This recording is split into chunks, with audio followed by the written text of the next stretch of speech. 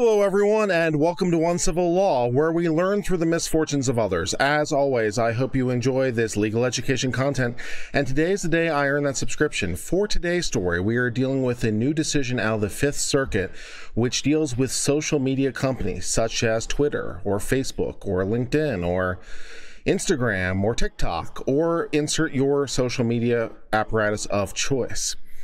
The social media groups, as we all know, have been taking it upon themselves to be the regulators of speech for quite some time now, determining who they will and will not platform. They generally platform everybody, but of course they have used their power to exclude certain people from the internet. And perhaps more troubling, at least to the state of Texas, is it seems that this seems to be a bit based on particular viewpoints, on particular opinions. So while we might exclude people for some sort of malicious conduct on one hand, then that might be understandable. Texas believes the social media companies are excluding people, or at least applying their rules in an inconsistent way based on viewpoints. In other words, they're more likely to exclude conservative or Republican or right-leaning people than the counterpart. And so Texas passed a law to deal with this, and we're going to read the specifics of the law, but basically in so many words, and we'll get into the details of course, preventing the social media companies from kicking people off the platforms for viewpoint-based reasons. So you could still exclude them for criminal behavior, could still exclude them for malicious behavior, could still exclude them for harming your network in terms of like physicality or denial of service attacks or things like that. You could still deny them for any sort of illegal problems, but not merely for viewpoint. And this, of course, was challenged in the courts. It was challenged facially. It was challenged by the social media companies saying that on its face, this was an improper regulation on the First Amendment. It was denying the networks their ability to control their networks and determine who they would and would not have on, and thus was harming their free speech rights. Okay, so the trial court, the district court, said, all right, I'm going to issue the injunction. The Court of Appeals reverses, and I have taken a look at this, and I think it has some pretty persuasive reasoning. So we're going to, I've skimmed it at least because I highlighted it in advance so that we know what to talk about. So I read it in so much as I skimmed it to know what we would be talking about, but I haven't really read it. So we're going to read it in more detail, and we're going to understand together. And we're going to see how this reasoning goes and whether or not it might survive further challenge. All right, so let's go ahead and get started immediately with this. We are in the Fifth Circuit Court of Appeals, which is the great states of Texas, Louisiana, and Mississippi are the states that are within the Fifth Circuit. This decision just came down on Friday. It is NetChoice versus Ken Paxton in his official capacity as the Attorney General of Texas. And the court begins with a brief summary of how we got to this place. A Texas statute, which was named House Bill 20, generally prohibits large social media platforms from censoring speech based on the viewpoint of the speaker. The platforms urges to hold the statute is facially unconstitutional, which means that it would be unconstitutional basically in every possible application. That's what a facial challenge is, right? As opposed to an as-applied challenge. A facial challenge is it is unconstitutional or invalid in some sense in basically every possible way. As opposed to an as-applied challenge where it's like, well, the law's not generally invalid, but it's invalid as to me for specific reasons. So this is being challenged facially. It's being saying it's invalid as to basically its entire scope in every possible application. That's a facial challenge. So they're urging the statute to be held facially unconstitutional and thus would not be applied to anyone at any time under any circumstances. That would be in the nature of the facial challenge, right? It is not applicable ever, so never apply it. Okay. In urging this sweeping relief, the platforms offer a rather odd inversion of the First Amendment. The amendment, of course, protects every person's right to the freedom of speech, and we've spent more than enough time on this channel talking about the freedom of speech with particular attention to the word the. But we'll skip that for the moment and read on. That amendment, of course, protects every person's right to the freedom of speech, but the platforms argue that buried somewhere in a person's enumerated right to freedom of speech lies a corporation's unenumerated right to muzzle speech. So yeah, that's an interesting take on the whole thing, right? We have a right to speak We also have a right to muzzle other people's speech. Okay. The implications of this argument are staggering, right? So what are the implications of this, right? So this is always a good test in law, generally speaking. You need to ask yourself in law, where does it stop? Because we work on a precedential system in the United States. We work on a common law system. And when we have a rule or a standard, we're going to apply that standard infinitely. And so the question is, well, can we do that without breaking it? Can you apply the standard infinitely without breaking it? And if not, what are the limiting principles? How do you limit this thing, right? And a lot of these issues, of course, have been ironed out over the last 1,000 years or so in varying degrees, where we know some of the limitations and not. So the long, hard slog has taught us a lot of the limitations and taught us a lot of the boundaries, to the point where some things are so well established, we call them black letter law, because they're basically, well, it's what, they write in the books, because there's nothing left to say. But of course, in new domains, in new contexts, we have to ask the question anew. What is the standard here? So, okay, social media companies, you have the right to muzzle speech. Let's take that premise and run with it. What would be the implications of that argument if taken true? So the court says the implications are staggering. On the platform's view, email providers, mobile phone companies, and banks could cancel the accounts of anyone who sends an email, makes a phone call, or spends money in support of a disfavored political party, candidate, or business. That would seem to be a logical extension of the argument. And if it's not, why not? Where does it stop? What's more, the platforms argue that businesses can acquire a dominant market position by holding themselves out as open to everyone, as Twitter did when it started in long ago in the far, far away, as Twitter did in championing itself as the free speech wing of the free speech party. That was Twitter's original thing. So yeah, so they can hold themselves out at that, get themselves some sort of market position, but then, having cemented itself as a monopolist of the modern public square, which Twitter has been called before, Twitter unapologetically argues it could turn around and ban all pro-LGBT speech, or for that matter, all anti-LGBT speech, because of course, principles apply both ways, for no other reason than its employees want to pick on members of that community. So we can hold ourselves out in one way, gain customers in one way, and then once we cement ourselves as the town square, which again, the U.S. Supreme Court has used that language with respect to Twitter, once we become the modern town square, we can turn it right around and say, nah. So the Fifth Circuit's like, okay, that's odd. And this logic would also, as they note, apply to banks, or the phone company, or email providers, or basically any other private enterprise. They could censor you merely for your viewpoints. So the argument goes, there's no logical stopping point. If this is a First Amendment argument, which is Twitter's whole point, right? It's not statutory at this point, it's First Amendment. And the nature of constitutions, of course, is to kind of permeate everything. It's kind of the point of the First Amendment, and for that matter, the rest of the Constitution, it kind of impacts all the things. So rather than interpreting a statute which might have its own limitations, we're trying to apply the First Amendment, and naturally, by the virtue of it being an amendment, it kind of breaks everything else, which is kind of the point. It's supposed to.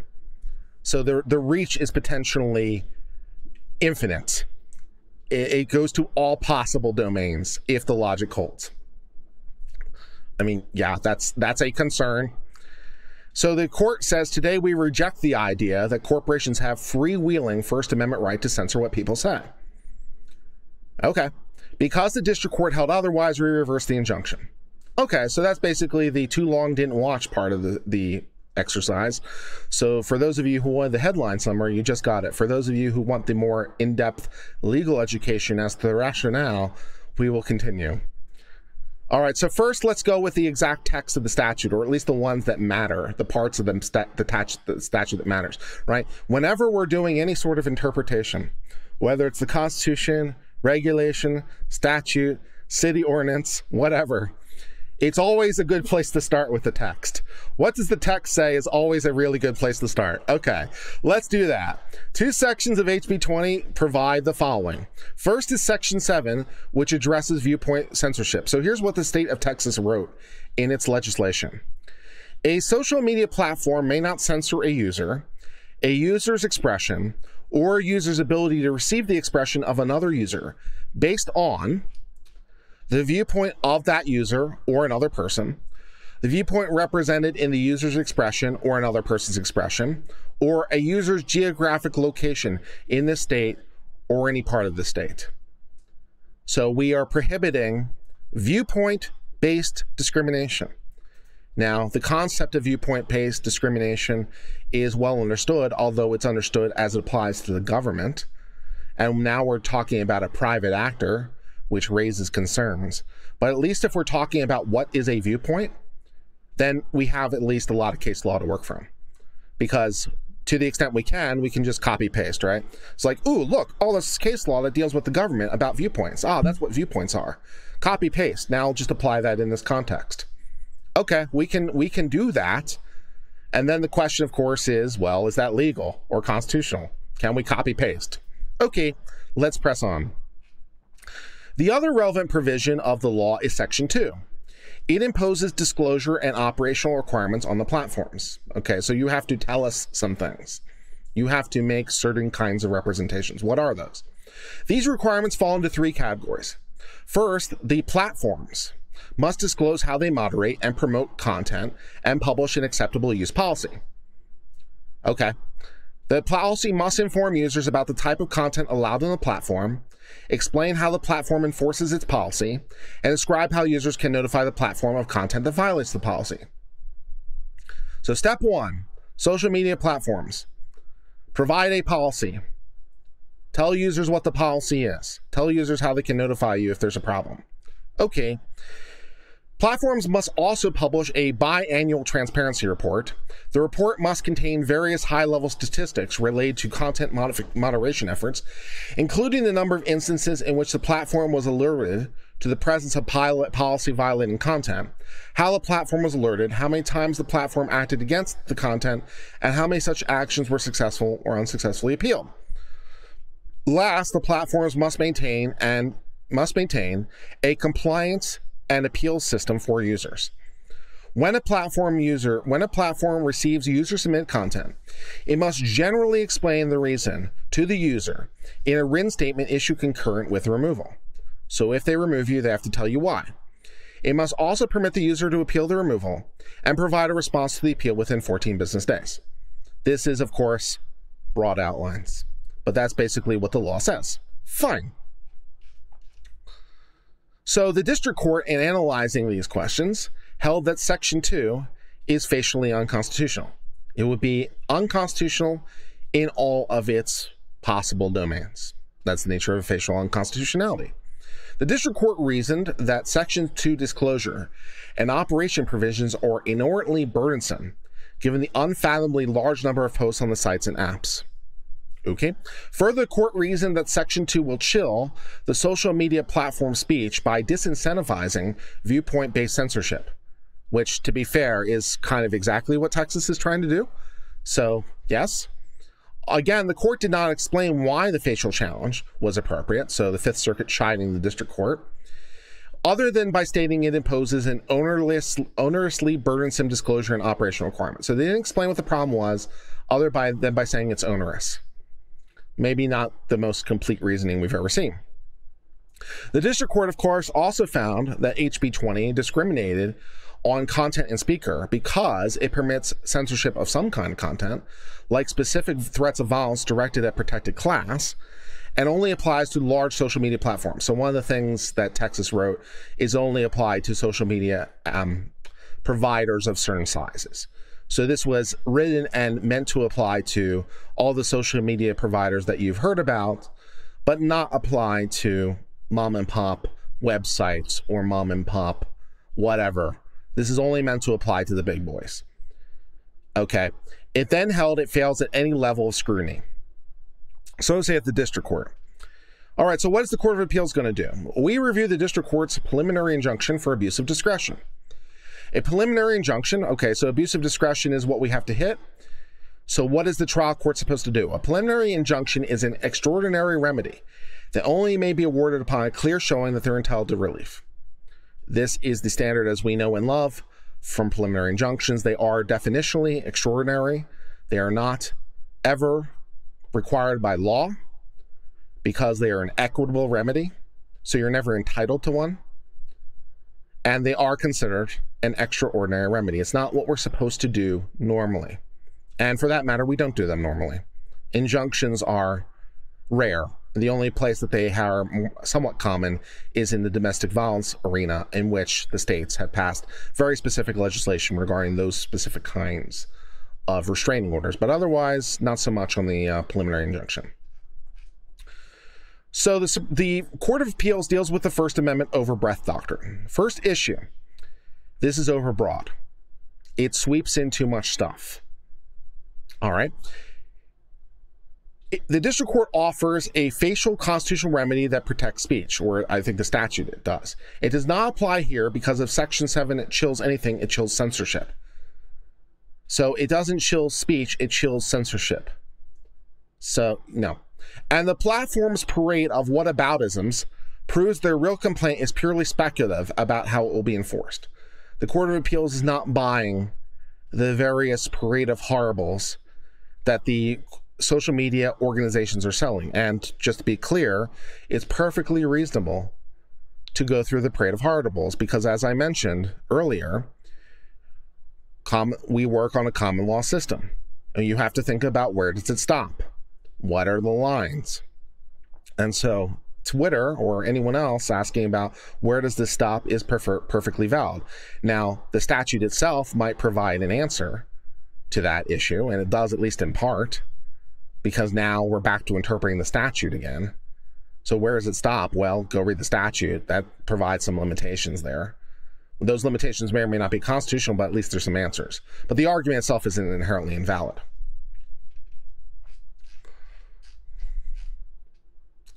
The challenge is premised on First Amendment overbreadth doctrine. Under the doctrine, the Supreme Court has recognized a second type of facial challenge, where a law may be invalidated as overbroad if a substantial number of applications are unconstitutional, judged in relation to the state's plainly legislative sweep. So it doesn't necessarily have to be every possible application, but it has to be a lot of them. And when they say substantial, it has to be a really high number. So you're looking well more than half. So if it's well more than half, you're going to have problems. I mean, that's at least how I would parse the relevant case law. Overbreadth is a judicially created doctrine designed to prevent chilling of protected expression. We are concerned about any regulation that deals with the First Amendment because we want to make sure that we are not censoring or forbidding protected expression. There is, of course, unprotected expression. We've discussed that from time to time, but we want to make sure whatever regulation we're doing doesn't overly burden vis-a-vis the thing we're trying to solve. You know, we don't want the cure to be worse than the disease. Consistent with overbreadth, the Supreme Court has applied it only when there's a substantial risk the challenged law will chill protected speech or association. Okay. The overbreadth doctrine does not apply to Section 7, according to the Court of Appeals. That's for three reasons. First, the primary concern of overbreadth is to avoid chilling speech.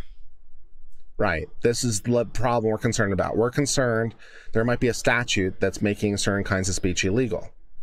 And we're concerned that the statute or regulation or whatever might sweep in too much stuff, and it might sweep in protected stuff. So that is our concern, that it would chill protected speech because it's overbroad. But Section 7, according to the Court of Appeals, doesn't chill speech. It chills censorship. So the concern is not really on point. I mean, there's a fair point to be had there. So there can be no concern that declining to facially invalidate will inhibit the marketplace of ideas, because Texas is trying to increase the marketplace of ideas. We're trying to create more speech. We're trying to have more viewpoints expressed. This argument is like, well, we're trying to further the fundamental purpose of the First Amendment, not work against it. Okay. The platforms argue that their censorship somehow should be construed as speech. That is the nature of the argument. It's unavoidably their argument. That the censorship itself is speech. That's the only way this works, argumentatively. So yes, that would be what they're trying to argue. But even stipulating, for the sake of argument, that censorship can enjoy a First Amendment protection, okay, it is a far cry from pure speech. That's the core concern of overbreath. I mean, restricting what other people are saying is not really pure speech, which deals with what people are saying. There is some tension there. At most, the platform's censorship is, in the district court's words, a way that online services express themselves in the community standards. Sandra Ramirez gives 20 uncivilian memberships. Thank you very, very much for that very, very generous donation. It is extremely appreciated. Thank you for helping everyone become the uncivilians. Thus, that is, censorship is at best a form of expressive conduct for which overbreath only provides attenuated protection. It's not really speech. It's more conduct. You're preventing someone from speaking. That's a more of a conduct issue. I mean, you're blotting their words. That's more conduct. Okay. Tellingly, the platforms have pointed to no case applying overbreath to censorship. Yeah. Secondly, overbreath application is meant to protect third parties who cannot undertake the burden of as-applied litigation and whose speech is likely to be chilled. The rationale for overbreath is wholly inopposite here. First of all, there are no third parties to chill. The Plaintiffs' Trade Association represents all the platforms covered by the relevant law. Additionally, unlike individual citizens potentially subject to criminal sanctions, who are the usual beneficiaries of overbreath rulings, the entire subjects to HB 20 are large, well-heeled corporations that have hired armadas of attorneys from some of the best law firms in the world to protect their rights to censor, so they can protect themselves on an as-applied challenge. Not only are criminal sanctions unavailable, damages are unavailable. Under the relevant state law, the Attorney General can ask for an injunction, but no damages. So it's just to facilitate more speech. It's hard to see how platforms, which has already shown willingness to stand on their rights, as they've done right now, will be so chilled by the prospect of declaratory and injunctive relief that the facial remedy is justified. They've shown more than a little bit of willingness to fight, and they can protect themselves if the occasion arises. Because again, Texas wrote this only to apply to the biggest social media networks.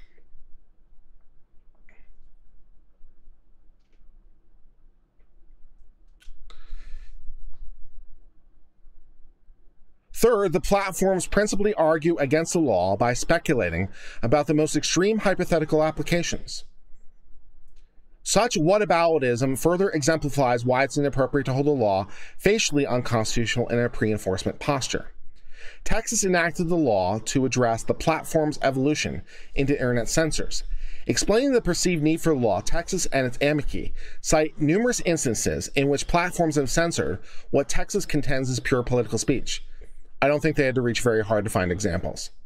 For example, one amicus brief documents the platform's censorship of 15 prominent celebrities and political figures, including 5 who were holding federal elected office. And then I did enjoy this detail that argument came as a result of an amicus curiae brief from the Babylon Bee. I enjoyed that detail. The Babylon Bee over here literally changing case law. Okay, I mean, that's fun. Texas also points to the platform's discrimination against Americans in favor of foreign adversaries and censorship of even congressional hearings that featured disfavored viewpoints. Again, if you're looking for the networks and social media networks trying to censor people for what seems to be purely political speech and disfavored viewpoints, I don't think you're going to have to reach very hard. The platforms do not directly engage with any of these concerns. That would be difficult. Instead, their primary contention, beginning on page 1 of their brief, and repeated throughout and at oral argument, is that we should declare the law facially invalid because it prohibits platforms from censoring pro-Nazi speech, terrorist propaganda, and Holocaust denials. Yeah, we literally Godwined this argument. We literally Godwined this argument is what the social media companies did. They said, hey, wait a second, how about Hitler? Again, I'm all in favor of going to the end of the page, but, you know, maybe pick a different example than Hitler, because it's so tired. It's so tired. It's like, oh, what about the pro-Nazi propaganda? You know, not to put too fine a point on it, but the First Amendment does protect pro-Nazi propaganda from the government. That's Stokey, Illinois, when the ACLU actually defended. They went to court to fight for the rights of Nazis to parade in the streets. The ACLU, and now it's been a hot minute since the ACLU did that, but they did. They went to bat for the right of Nazis to have a parade in Skokie, Illinois. And they won. Because being pro-Nazi is just a viewpoint. And the government can't discriminate based on viewpoints. So if from a First Amendment perspective, what about the pro-Nazi argument doesn't even work? Which is kind of mildly hilarious. Also, it's just a tired example. Pick something else. Far from justifying pre-enforcement facial invalidation, the platform's obsession with terrorists and Nazis proved the opposite. The Supreme Court has instructed that in determining whether a law is facially invalid, we should avoid speculating about hypothetical or imaginary cases. Overbreadth doctrine has a tendency to summon forth endless stream of fanciful hypotheticals, and this case is no exception. But it's improper exercise of judicial power to say that the hypothetical cases are controlling. Again, in overbreadth, we're just trying to prove it impacts a substantial majority of protected speech. So the most extreme examples are helpful, but they're not going to get you where you need to be, and the Nazis thing is probably not the way to go. Just on pure tactics, find something else. The court continues. Even if we focus instead on the statute's facial requirements, the language renders implausible many of the platform's extreme hypothetical applications. The law expressly permits platforms to censor any unlawful expression. So, true threats, CP, you know, actual solicitation. You can do that because that's criminal. And certain speech that incites criminal activity or constitutes specific threats. Not to mention any context that platforms are authorized to censor by federal law. So a lot of those examples kind of disappear because the statute itself addresses them, and also, of course, allows any censorship that would be allowed by federal law, not that Texas really had a choice anyway. In short, Section 7 chills no speech whatsoever. To the extent it chills anything, it chills censorship. Thus, Section 7 might make censors think twice before removing speech, but, you know, we don't care. All right, we now turn to the merits of the First Amendment argument. The First Amendment prevents the government from enacting laws abridging the freedom of speech or of the press. That it sure does. Twitter, of course, is not the government, and Twitter, of course, has its own First Amendment rights. So we have to consider whether Twitter's First Amendment rights are at stake here, and if so, to what degree. So let's do that. As originally understood, the First Amendment's speech and press clauses protect the freedom to make well-intentioned statements of one's thoughts, particularly on matters of public concern. Yes, that's true. And the First Amendment sort of hierarchy, different kind of speech has different kinds of protection. We care more about restrictions of different kinds of speech. And what is at the very apex as it relates to freedom of speech? The political speech, particularly criticisms of the government, because that would be the thing the government would have the greatest interest in restricting, naturally. So, yes, your ability to make well-intentioned statements of thoughts on matters of public concern, that is the core of the First Amendment. Correct. It protects other things, but that's the most important thing. The platforms neither challenge this understanding of the First Amendment, that'd be hard, nor suggest Section 7 runs afoul of it, which would also be hard. The apparent concession is unsurprising. Section 7 does not operate as prior restraint on their speech, even if one accepts their characterizations of censorship as speech. Section 7 does not prevent anyone from expressing their good faith opinions on matters of public concern. Precisely the opposite. Section 7 protects Texans' ability to freely express a diverse set of opinions through one of the most important communication mediums used in the state, and it leaves the platform similarly free to opine. That is, they can still say whatever they want or decline to say anything about any post by any user. So to the extent that the social media providers wish to use their freedom of speech to condemn or distance themselves from other people's speech, that's perfectly fine. No problem. You can decry it. That's fine. You don't have to show your support of it. Moreover, Section 7's exceptions, where viewpoint-based discrimination is still permitted, like certain threats of violence, and I'm not sure I agree with that, really, as a viewpoint-based censorship, because that's just true threats, and now you're outside the First Amendment analysis. So if you're outside the First Amendment analysis, you don't talk about viewpoint, because that just doesn't make sense. You only talk about viewpoint-based discrimination if you're within the First Amendment analysis. If you're talking about true threats, you're outside, and so you can stop thinking. But whatever. Where viewpoint-based censorship is still permitted, like certain threats of violence, contemplate malicious, bad faith speech not protected by the First Amendment as originally understood. Okay. I mean, there's something there. There is something there. The First Amendment is at its core, as the Fifth Circuit is reasoning, trying to reach for well-intentioned, good faith disagreement, principally politically based disagreement, because we are a constitutional republic.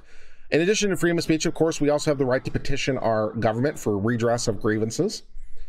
And so we exercise our political power as a country through speech.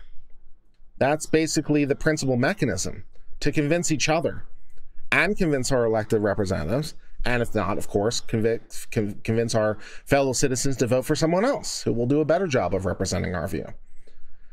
The republic, to some degree, is speech, political speech, disagreement over issues.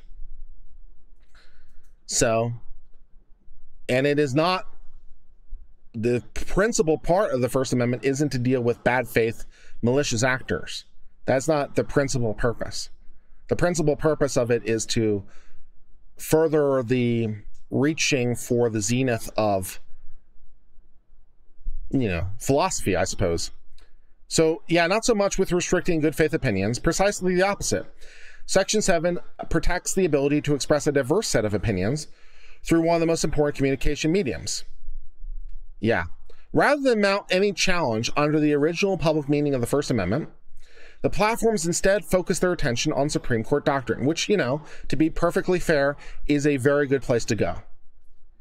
The Supreme Court has opined quite a lot over the years on the First Amendment. Every year, the Supreme Court hears a couple First Amendment cases. Speaking just purely personally, I wish they would adopt similar attention to the Second Amendment. The Second Amendment needs love. The First Amendment has had a lot of love over the last couple decades, and there's a lot of case law on the First Amendment. Not to say there isn't more to be done. There is more to be done, but maybe a little love towards the Second Amendment wouldn't go out of place. But I digress. Under the doctrine, the platforms contend Section 7 somehow burdens their right to speak. How so, you might wonder? Section 7 does nothing to prohibit the platforms from saying whatever they want in whatever way they want to say it. The platforms contend that when a user says something on the platforms, the act of hosting or rejecting the speech is the platform's own protected speech. So we can say whatever we want or not. That's not the problem. The law doesn't even attempt to address that in any way. The problem isn't that we can say whatever we want or not. The problem is that we are forced to host speech, and the hosting itself is our speech. Oh, okay, let's give that a try. The Supreme Court precedent instructs that freedom of speech naturally includes the right to refrain from speaking. Of course it does. Every right naturally includes the right not to exercise that right. You have freedom of speech and not speech. You have freedom of religion and not religion. You have freedom of stuff. You have freedom and not that. It's up to you. It's your right. That is the nature of rights. The state may not force a private speaker to speak someone else's message. Yeah. But the state can regulate conduct in a way that requires private entities to host, transmit, or otherwise facilitate speech. Were it otherwise, no government could impose non-discriminatory requirements on, say, telephone companies or shipping services. So again, showing the reasons that you can't take this to the edge of the page.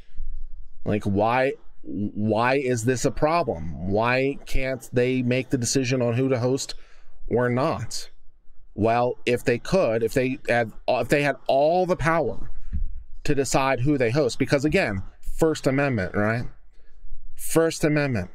So if the First Amendment gave them all the power to decide who to host, they could decide who to host or not for any reason. How about a civil rights statute on non-discrimination? Not so much. Not so much, because statute necessarily must bend to Constitution.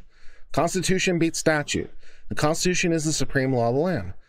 So can Congress pass a law that requires the telephone companies to be non-discriminatory? Can they require them to provide service to all speakers regardless of the speech?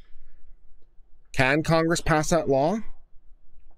Well, if the First Amendment says you have the right not to speak, and that means also you have the right not to host someone, then Congress can't pass that law. They can't pass that law. The telephone company couldn't possibly be bound by that law, but we know they can because of the case law.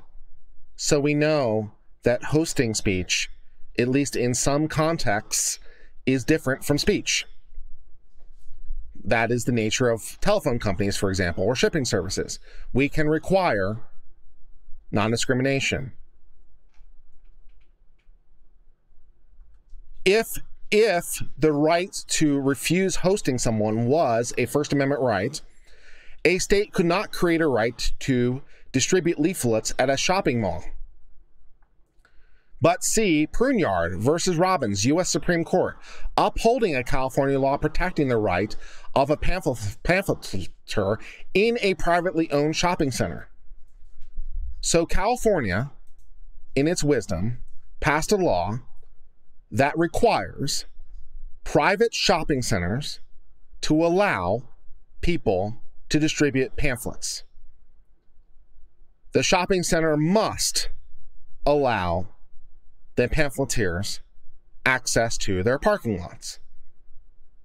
Again, there are some regulations around this. It's not completely open anarchy, but within the bounds of the rules, you can go into a parking lot as a person trying to hand out pamphlets or whatever, and the shopping center cannot trespass you. They cannot invoke their private property rights and say, hey, you're not allowed on my private property. Trespass.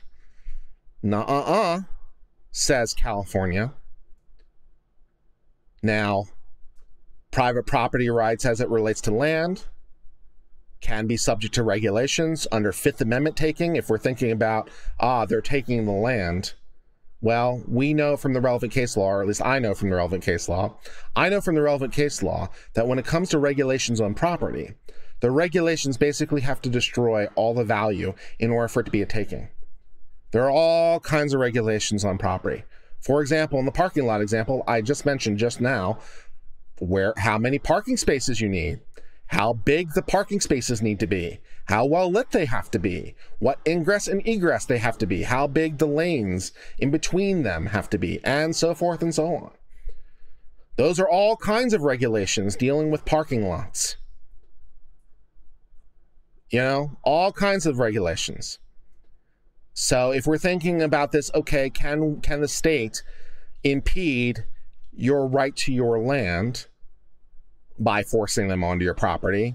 Well, again, yes, because the relevant case law seems to support that proposition. Seems to support the proposition that the government can regulate a lot of your property without it being a taking under the Fifth Amendment. So that's no good. Okay, so your Fifth Amendment argument didn't work. What's next? Okay, freedom of speech. The problem isn't that they're trespassing on my land. The problem is that they are speaking messages I don't want to be spoken. They are handing out pamphlets I don't want to be handed out. So my Fifth Amendment argument didn't work. How about the First Amendment? The Supreme Court of the United States says nah. 1980. Supreme Court of the United States says nah. 1980. You can't, grocery store, forbid them from coming onto your property to hand out pamphlets you don't agree with. No, you can't do that. That is not within your First Amendment rights. No problem, says the Supreme Court. That's case law. And again, this is a really good example, by the way, to show why, again, you have to think about where does it stop. If I can impress upon you through this channel any one concept, it's thinking ahead about where things stop. Because when it comes to common law, it never stops. It never stops, ever. Because when you create something, someone's going to use that, and they're going to build on it, and they're going to build on it, and they're going to build on it. And you fast forward years or decades or centuries or even millennia, and suddenly things have moved on. So you have this case from the U.S. Supreme Court that says, okay, private shopping centers, you are required to host the pamphleteers. Can we think about how that case law might have application to our immediate issue? Can we think how the private property right argument from Twitter is analogous? Can we think how the First Amendment argument from Twitter is analogous, comparable, an extension? I can. This is why you have to try to think ahead. Where does it stop? So the First Amendment doctrine permits regulating conduct of an entity that hosts speech. Hosts speech. You can regulate that, but generally forbids the host itself to speak or interfere with the host's own message. There is a distinction the Supreme Court recognized. You can be forced to host speech, shopping center. You can be forced to host speech, grocery store. You can still speak yourself. You can speak or not. It's up to you. But you don't have complete rights over who you host. Grocery store. Hey, Twitter. How's that case law looking right about now? Yeah, how's that looking right about now, right? Okay. Pressing on.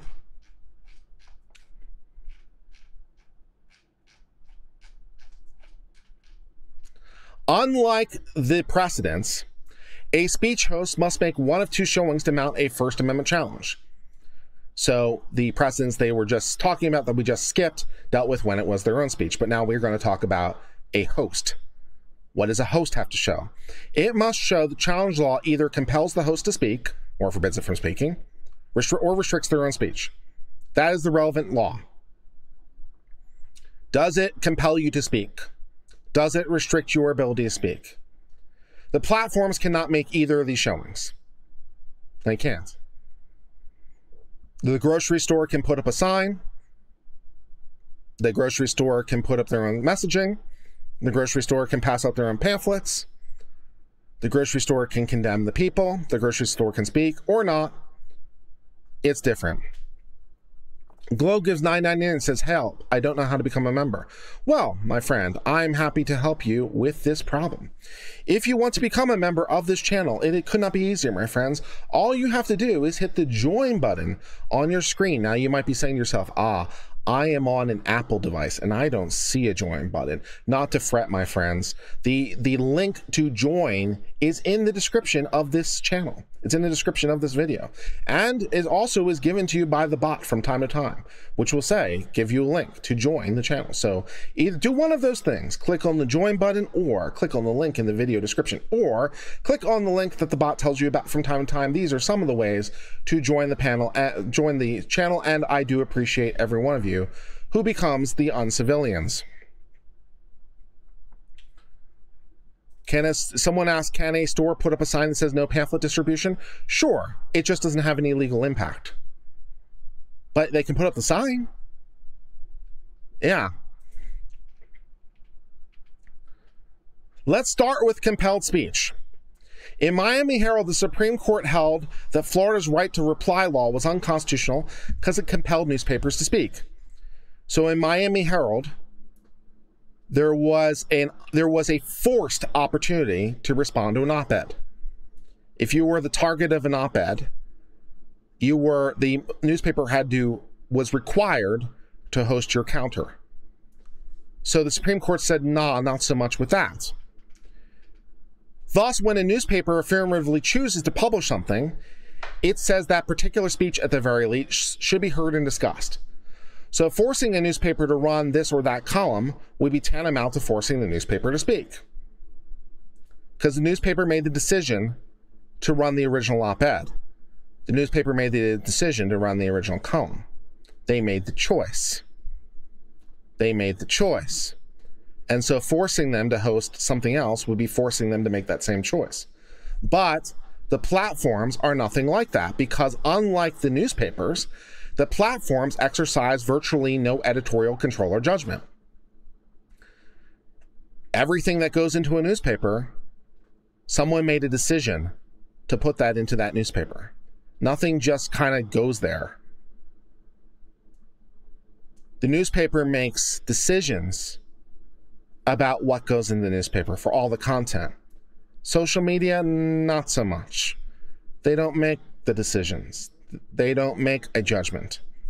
The platforms use algorithms to screen out certain obese and spam-related content, and then virtually everything else is just posted to the platform with zero editorial control or judgment. That's very different than a newspaper. That is factually distinct. Something well north of 99% of the content never gets reviewed by a human being. The content on the site is to that extent invisible to the platform. So very, very different from the newspaper, where 100% or maybe 99% of what goes on the newspaper is because the newspaper made the decision to allow that. They made the decision to print that. They made the decision before it got printed. They made the decision before it ever got put on the page. 99% or 100% of the time.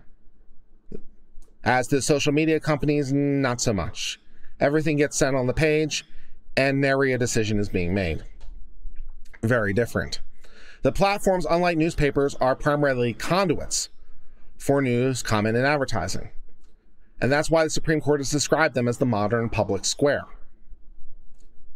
Yeah. The platform's own representations confirm this. They've told their users, we try to explicitly view ourselves as not editors. Get a newspaper to say that, right? We don't want to have editorial judgment over the content that's in your feed. Again, find a newspaper that says that. Find a newspaper that says we view ourselves as not editors. We don't want to have judgment over what appears in the newspaper. Find a newspaper who's making those statements. No. They've told the public that they may not monitor, do not endorse, and cannot take responsibility for the content on their platforms. Newspapers don't say that. They've told Congress their goal is to offer a platform to all ideas. And they've told courts over and over again they simply serve as conduits for other parties' speech. Again, a newspaper isn't going to say these things. A TV network isn't going to say these things. A radio station isn't going to say these things. They never would, ever say these things. But social media does. So maybe social media isn't like a radio in this respect. Maybe it's not like a television station in this respect. Maybe it's not like a newspaper in this respect. Maybe it's something different in this respect. Again, when you're thinking about law, we do compare and contrast in law is one of the ways we think. We think by analogy. We reason by analogy. And if you want to treat different things differently, it helps to show why they're different. Right? If you want to treat two different things differently, it goes a long way to show why they're different. Okay, so why is social media different than a newspaper, different than a radio station, different than a TV station? Here's some reasons why. Oh, okay. All right, so it's making a lot more sense to treat them differently. All right. It is no answer to say, as the platforms do, an observer might construe the act of hosting speech as an expression of support of its message. The platforms be like, hey, if we're hosting it, people might think we're behind it. But remember that pesky shopping center case? Oh yeah, that was the exact contention the Supreme Court previously rejected in the shopping center case. We're hosting it, people might think it's our speech. Supreme Court's already said too bad. Oopsies. Someone in chat says, is this akin? Joseph says, is it akin to common carrier versus private carrier rationale? It seems they're straddling these principles. Thoughts? Love your show. Well, Joseph, yes, it is very akin to common carrier analysis, and the court is going to get there in some more explicit language.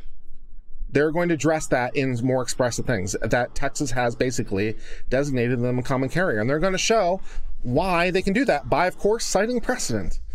Why can Texas designate them a common carrier? Oh, we've got case law. I've got case law in your case law. I hope you like case law. Thank you, Joseph, for your very kind super chat. It is appreciated. And thank you, Patricia, for the orange hearts and cowboy hats. They speak to me. That is my love language, orange hearts and cowboy hats. It is appreciated.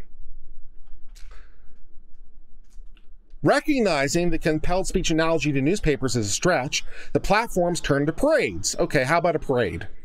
The platforms contend that Section 7 forces them to host speech that's inconsistent with their corporate values. Ooh. But of course, the platforms do not contend that they curate user speech, a way a parade sponsor would. Again, show me a parade organizer that's not trying to curate who goes into the parade. Some people, some parade somewhere might say anyone who shows up. But even if they do, that's an active choice they make. So, yeah. Show me a composer, show me a producer of a show that just like, oh, anyone who happens to show up is fine. Yeah, no. Nor do they suggest that they are intimately connected with communication. The platforms, instead, their censorship is protected because the case law creates a freewheeling right for speech to discriminate against messages they don't like. The Fifth Circuit says the case law says nothing like that.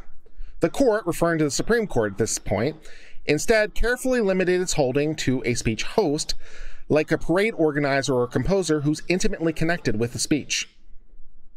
So yeah, you can't force someone into your parade.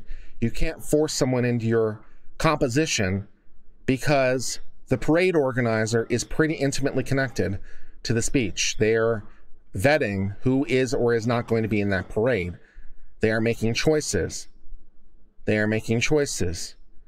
And so forcing the parade organizer to make a choice to host someone else is akin to a newspaper. The parade organizer is more like a newspaper than social media in this context, because like a newspaper, they are making editorial judgment as to who will be in their parade or not. Right? So that, yeah. And the platforms are nothing like this. They don't pick content to make some sort of collective point, even an abstract one, like what merits celebration on St. Patrick's Day. This has been the case law, right? Can for example, gay people force themselves into the St. Patrick's Parade? Right? Non-discrimination. We were just discussing this earlier, right? Can we force them into the parade? Can Congress or the legislature or whomever it is pass a non-discrimination statute? Okay, well, First Amendment, though. First Amendment beats the non-discrimination statute because they are making active choices. They are making the choice as to who will be in their parade. So they can discriminate on the basis of sexual orientation or race or pretty much any other criteria they want, because First Amendment beats statute. That is the key. But unlike the parade organizer, the social media host isn't carefully curating much of anything. Yeah. If a platform censors a user's post, the expressive quality of that censorship arises only from the platform's speech, stating that the platform chose to censor the speech, and explaining how the censorship expresses the platform's views. Otherwise, as in a different case, an observer might just as easily infer the user himself deleted the post and chose to speak elsewhere. In terms of conduct, inherent expressiveness, there's simply no plausible way to distinguish targeted denial of access to only military recruiters, in the case law, from viewpoint censorship regulated by the speech. Again, how does case law impact this? How does it impact that? And in the military recruiters case, it was decided that the schools had to host the military recruiters. Again, they can speak out against it and stuff like that, but they had to host them. And so how can you distinguish that here? Not clear.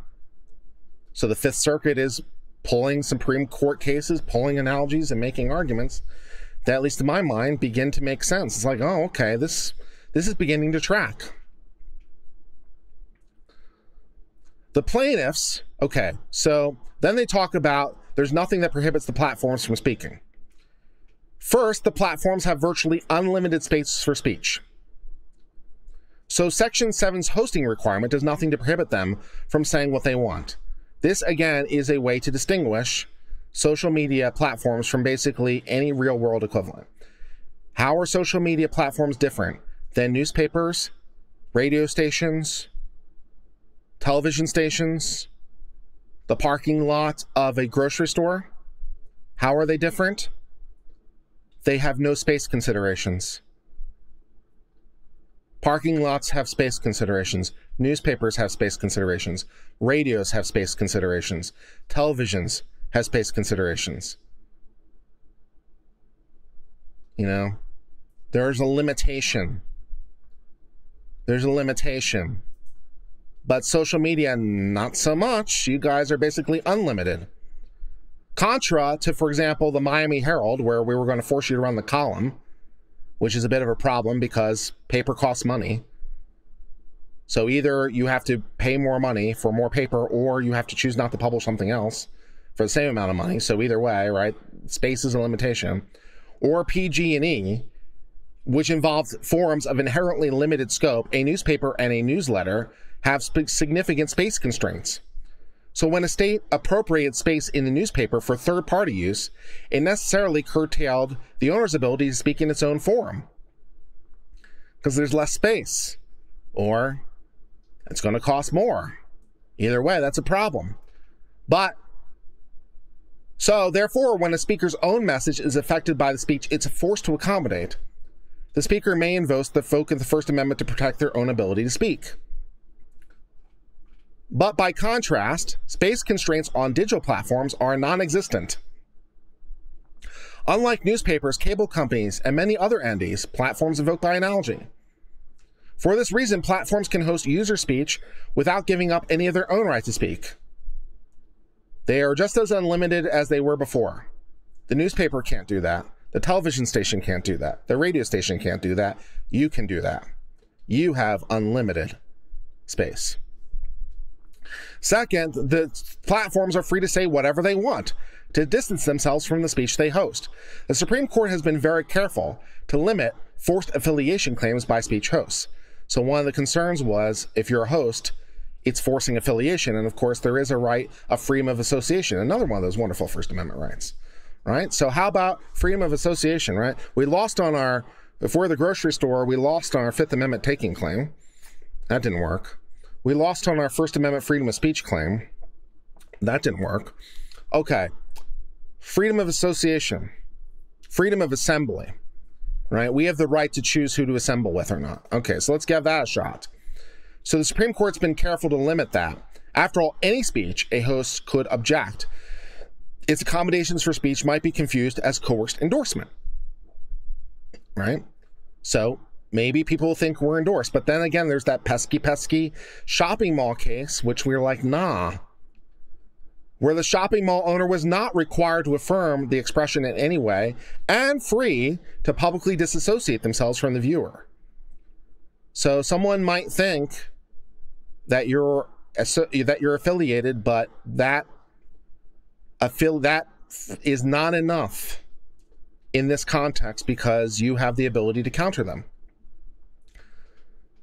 And whatever the shopping center had the ability to do, social media has way more ability to do because of space is not a consideration. Similarly, in Rumsfeld, where we said the military recruiters get access to the students, the law schools argued if they treat military and non-military recruiters alike, they could be viewed as sending a message they see nothing wrong with the military.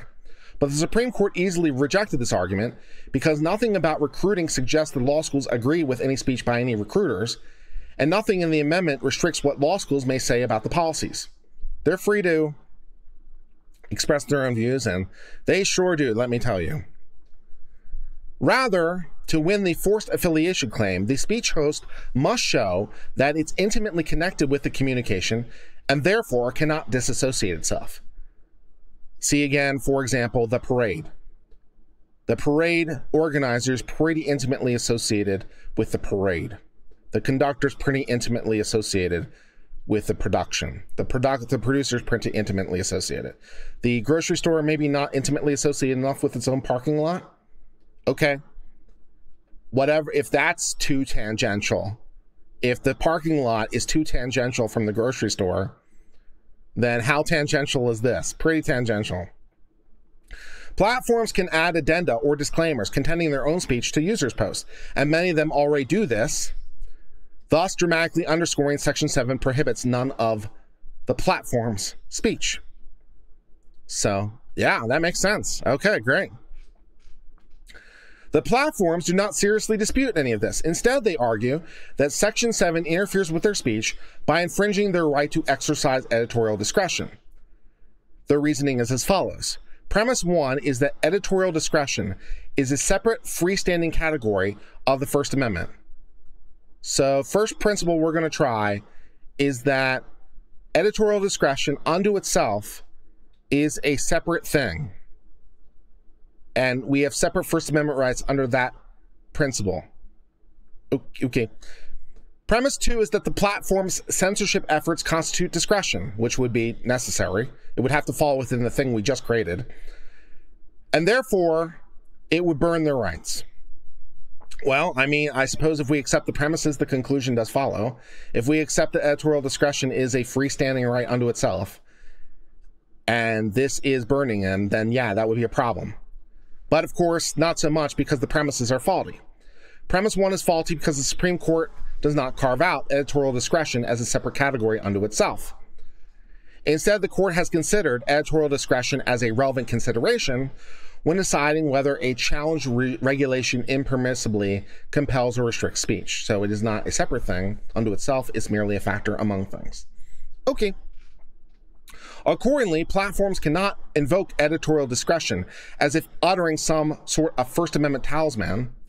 So the magic spell is not editorial discretion. Editorial discretion. No, I'm sorry, the magic spell didn't work today. Sorry about that. Were it otherwise, the shopping mall and the law schools could have changed the outcome by simply saying editorial discretion. But of course, that would be ridiculous, and so it can't be.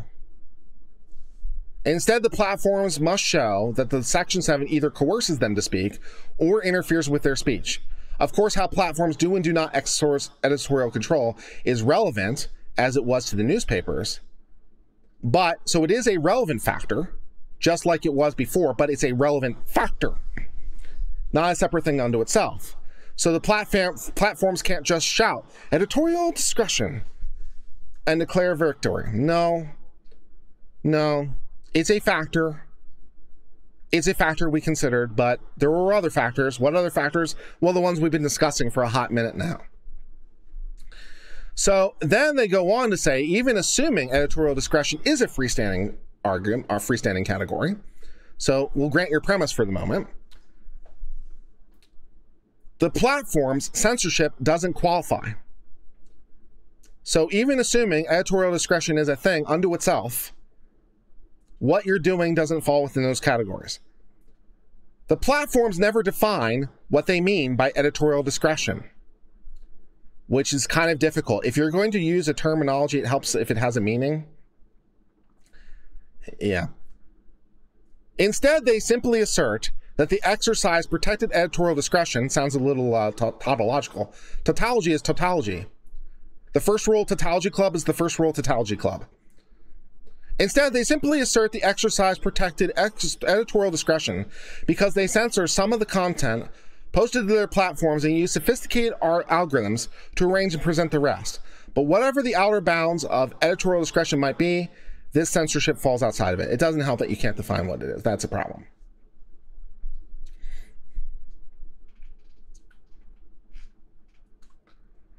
Second, editorial discretion involves selection and presentation of content before it's hosted. Yeah, again, assuming editorial discretion is a thing unto itself, when does the editing occur? When does the editing occur? Does the editing occur before the speech or after the speech? Well, let me think about it.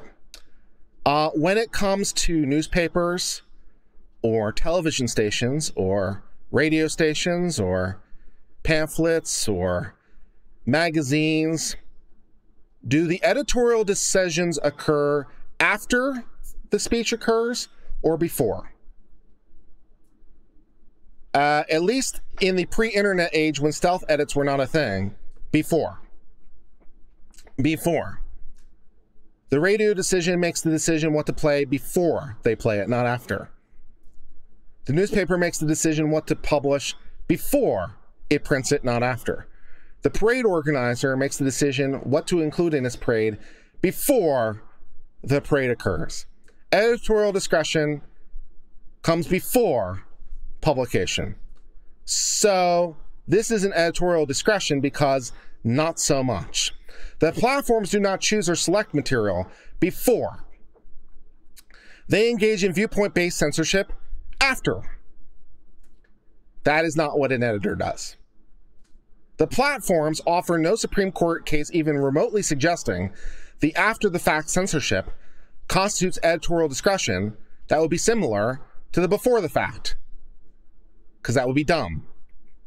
They instead baldly assert that is constitutionally irrelevant at the point in time that they execute editorial discretion. It's constitutionally irrelevant at what time they exercise editorial discretion. Well, it might be constitutionally irrelevant at what time you exercise discretion, but I don't know if it's so much constitutionally relevant as logically relevant at what time you edit. Can't really edit after. It's a little late once it goes outside the door. A little late to change things. Yeah. Not only is this assertion unsupported by authority, but it's illogical. Yeah.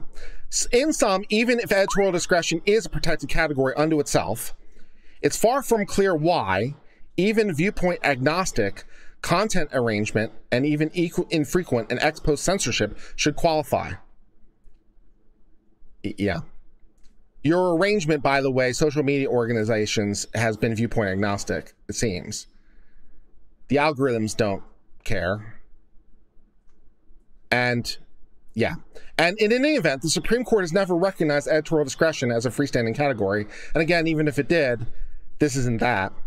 Rather, the applicable inquiry is whether Section 7 forces the platforms to speak or interferes with their speech. Does it restrict you? No. Okay, so go away. This line of argument makes sense to me. This line of argument makes sense to me. I'm finding these analogies and comparisons to be pretty persuasive. I'm finding these rationales to be pretty logical. I'm finding these citations to the Supreme Court to be reasonably analogous. This is a solid line of argument by the Fifth Circuit. Why can we do this for the social media groups? Here's a whole bunch of reasons. Oh, okay. Yeah, that makes sense. We're not done yet, of course. We have no doubts Section 7 is constitutional. And then we're going to get to perhaps my favorite part of the whole thing. We're going to get to my favorite part of the whole thing because we're going to beat the social media companies to death with Section 230. Hey, social media companies, do you guys remember how you guys have said over and over and over and over and over and over and over and over and over and over and over and over how you are not the speaker because of Section 230? Do you remember that? Do you remember the part where you said it wasn't our speech like all the time because of Section 230? So, oops, right? Because our First Amendment right is being impacted because it's impacting our speech. But wait a second, it's not your speech. You've said it's not your speech. Lots. You said it's not your speech. Lots and lots. So, yeah. So even if there was a problem, 230, yeah. Section 230 provides the platforms shall not be treated as publisher or speaker. You are not the speaker. So it's not your First Amendment because you are not the speaker. The First Amendment only applies to your speech. So yeah, Section 230 reflects congressional judgment. The platforms do not operate like traditional publishers and therefore are not speaking. Congressional judgment reinforces our conclusion. They are not speaking within the meaning of the First Amendment. Yeah. Congress instructed no provider or user of an interactive computer service shall be treated as the publisher or speaker of any information provided by another provider. Twitter is not the speaker because, except for Twitter's own tweets on their own accounts, they are not providing the content. They are not the speaker. Section 230 therefore undercuts the argument holding that censorship is protected speech. How can it be? It's not your speech. Recall that they relied on two arguments. First, they suggest user-submitted content they host is their speech, which, no. And second, they argue that they're a publisher akin to a newspaper. Section 230 says not to either one of those. You're not the publisher or the speaker.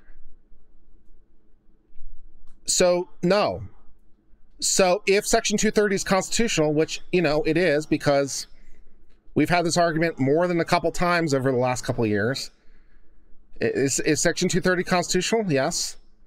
So if it's constitutional, then how can a court recognize the platforms are the protected speakers of the content they host? That's a great question. If Section 230 is constitutional, which it clearly is, because it's been challenged lots, and the social media companies have certainly fought through hell and high water to say it's constitutional and won many a time. So if it's constitutional, and if they're not the speaker, then how can they be the speaker of the content they host? So the platforms have a wonderfully interesting argument to get around this problem. I mean, someone really put on their creative lawyer hat, right? Because it's like, you have a problem here, right? Section 230, which you've gone out of your way many times to say, says you're not the speaker or publisher of that content. You want to now say you're the publisher or speaker, at least to the extent that you censor it. So how can you have both positions at the same time? You want to know how you have both positions at the same time? Okay, this is some top-notch lawyering. How can we do both things at the same time? Okay, let's do that. The platforms argue we can have our cake and eat it too, because they are, after all, in fact, the speakers. Okay? They are, in reality, in fact, the speakers. But Congress simply instructed the courts to pretend they're not. Oh, okay. That's how we solve the problem. So it isn't that we're not the speaker. We totally are and totally have been all this time, which comes as a massive surprise to literally all of us, and also the Section 230 text, which clearly says the opposite of it. But despite the text that says exactly the opposite of that, and despite the fact that these social media companies have gone to court like basically every day for the last 30 years or whatever it's been at this point, and said we are not speakers. We were mistaken this whole time. We are just now coming to realization. As it turns out, we were in fact the speaker this whole time. We are totally the speaker. It is totally our speech. Congress just simply said to pretend we're not. I admire the cojones on whatever lawyer came up with this and convinced someone to say it with a straight face. This is great shit. Yeah. The legislature can't define what constitutes speech under the First Amendment. That's true. If it could simply abrogate Miami Herald by declaring that newspapers are not publishers. So they want to say that the 230 is unconstitutional or unconstitutional to the point that they're not the speaker. It's just that we're all going to pretend they're not. Okay. The First Amendment generally precludes liability based on the contents of someone else's speech, but defamation liability is an exception and has been forever, and it's not an exception merely for newspapers. It's an exception for anyone. It's called the republication rule, right? Generally speaking, you're not liable for someone else's speech, but if you're the one publishing it, even if you're not the one who said it, you're publishing it, right? So what someone else has said isn't your business until you make it your business. So if you're a newspaper, for example, or a radio station or a television station or whatever, and you make the decision to publish that, well, now you're the publisher. So, republication. So, you might not have been the originator, but, you know, all that good stuff. Horse Welfare donates $4.99 to say what lawyer will be organizing a class action lawsuit against Twitter for all the people they've banned for posting their viewpoint. Well, the statute doesn't really allow for that. It allows the Attorney General to act and get injunctions. But so I guess your answer is the Attorney General of Texas would be your class representative, I suppose, in this context. But anyways, carrying on. So defamation for publishers is an exception because you're repeating it. So you're now the one saying it. You might not have been the first one saying it, but you're repeating it, so now you're saying it. You made the decision to repeat it. Section 230 creates an exemption from the exception. And it does so by stating they're not to be treated as publishers. Thus, 230 is nothing more or less than a statutory patch to gap in the First Amendment free speech guarantee. Given that context, it's strange to pretend 230's declaration, they shall not be treated as publishers, has no relevance in the First Amendment context. Yeah, that doesn't really quite work. Deference to congressional judgment is particularly appropriate here because the platforms themselves, as I've noted, have extensively affirmed, defended, and relied on the judgment. Extensively is not even covering the half of it. I mean, they have basically been saying nothing else than this for the last 30 years. So, yeah. For example, they've asserted 230 promotes the free exchange of information and ideas over the internet and prevents the inevitable chill speech that would occur if computer services could be held liable merely for serving as conduits for other parties' speech. Other parties' speech. Other parties' speech. Those social media companies have written. Consistent with judgment, they've told courts repeatedly. Yeah. They merely serve as conduits for other party speech, and they use neutral tools to conduct any processing, finishing, or arranging that's necessary. They've also repeatedly defended the wisdom of the judgment, arguing 230 makes it possible for every major internet service to build and ensure important values like free expression and openness. The social media companies have definitely said that many a time. The platform's position in this case is a marked shift from their past claims. That's one way of putting it. It's a marked shift. That's one way of putting it, somewhat very mildly. It's a marked shift. Yeah. From their past claims, they're simply conduits. And whatever might look like editorial control is in fact blind operation. And then, somewhat hilariously, two amici argue the platform should be judicially stopped from making this argument, which I am somewhat warm to. You can't have it both ways. You can't have it both ways. You can't, for 30 years, say in every court nationwide, in so many cases, it defies counting, that you are not the speaker, and then be like, oh, we're totally the speaker. So I'm pretty partial to the judicial estoppel thing. You can't make that argument. It's just dumb. The Fifth Circuit simply notes it's a fair point. I think it's more than fair, to be quite honest. But in any event, so they're just going to blow past that issue because we're not going to rule on that ground, but I think it's totally a valid ground. But in any event, the platform's frequent affirmation makes us even more skeptical of the radical switcheroo that they are in fact publishers and have been the whole time. Dragon Store gives New Zealand $5 and gives me a lemon with some sunglasses, cheering me on. I honor your lemon with the sunglasses cheering me on. I feel validated by said lemon. Thank you. I appreciate it. For the 500 of you who are currently watching, by the way, thank you for being here, as always. I hope you're finding this informative and fun. I find it fun. I think this is great. I think these arguments are great. I think the Fifth Circuit is doing an amazing job, and I hope we're all learning a lot about how the social media companies are trying very desperately to avoid the consequences of their own argument, to much hilarious result. If you are enjoying this content, may I ask you to kindly direct your attention briefly to the subscribe button and to verify what color it is. Is it red or has it become red?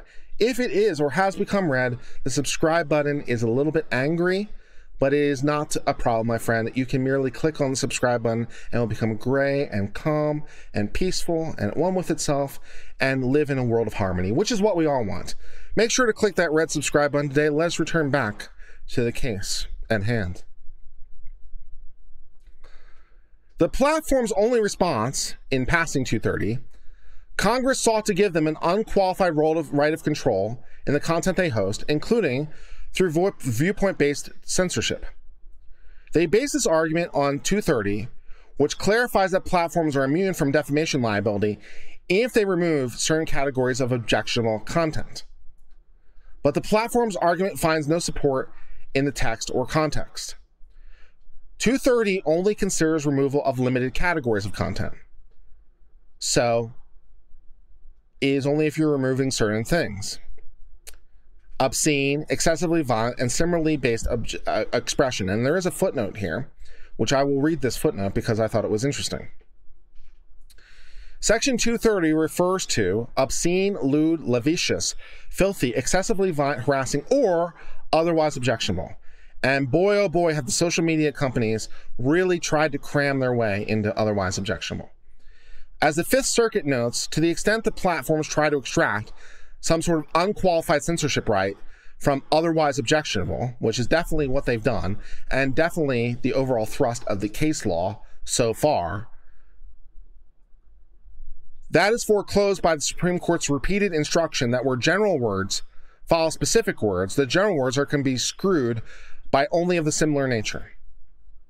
This is definitely true. We've discussed this many times, right? It's the and other stuff provision.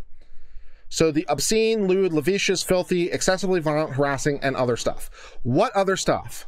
Well, if we use our standard statutory construction toolbox that we use all the time, we know, and we should know, that and other stuff means other stuff like the list before. Now, I will take note here that the case law to date has read and other stuff exceptionally broadly. So I think the overall thrust of the case law to date has been otherwise objectionable means whatever they want to mean, that it is in fact unlimited. But the Fifth Circuit notes that strictly speaking that isn't proper.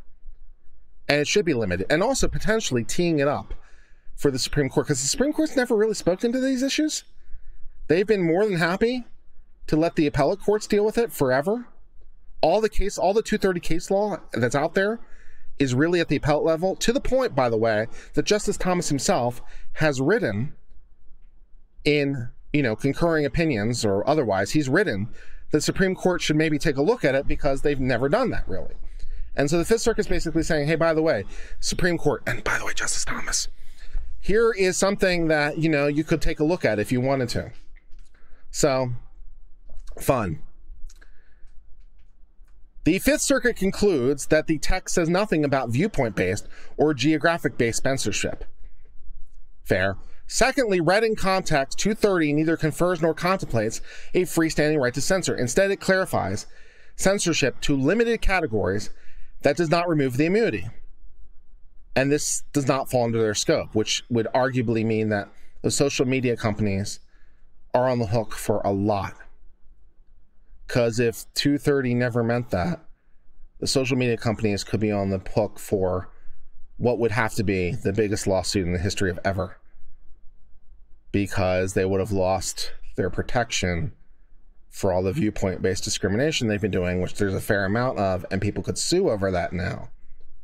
They could sue over their speech being taken down because 230 never protected that. So, yeah. So rather than helping the platform's case, 230 undermines the claims they're akin to newspapers for First Amendment purposes. Yeah. In sum, 230 represents Congress's judgment that platforms are not acting as speakers.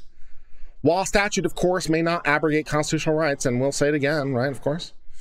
Every time. Gotta always remember it. Constitution beats statute every time. Every time. Constitution beats statute. So 230 does not and cannot abrogate the First Amendment, of course.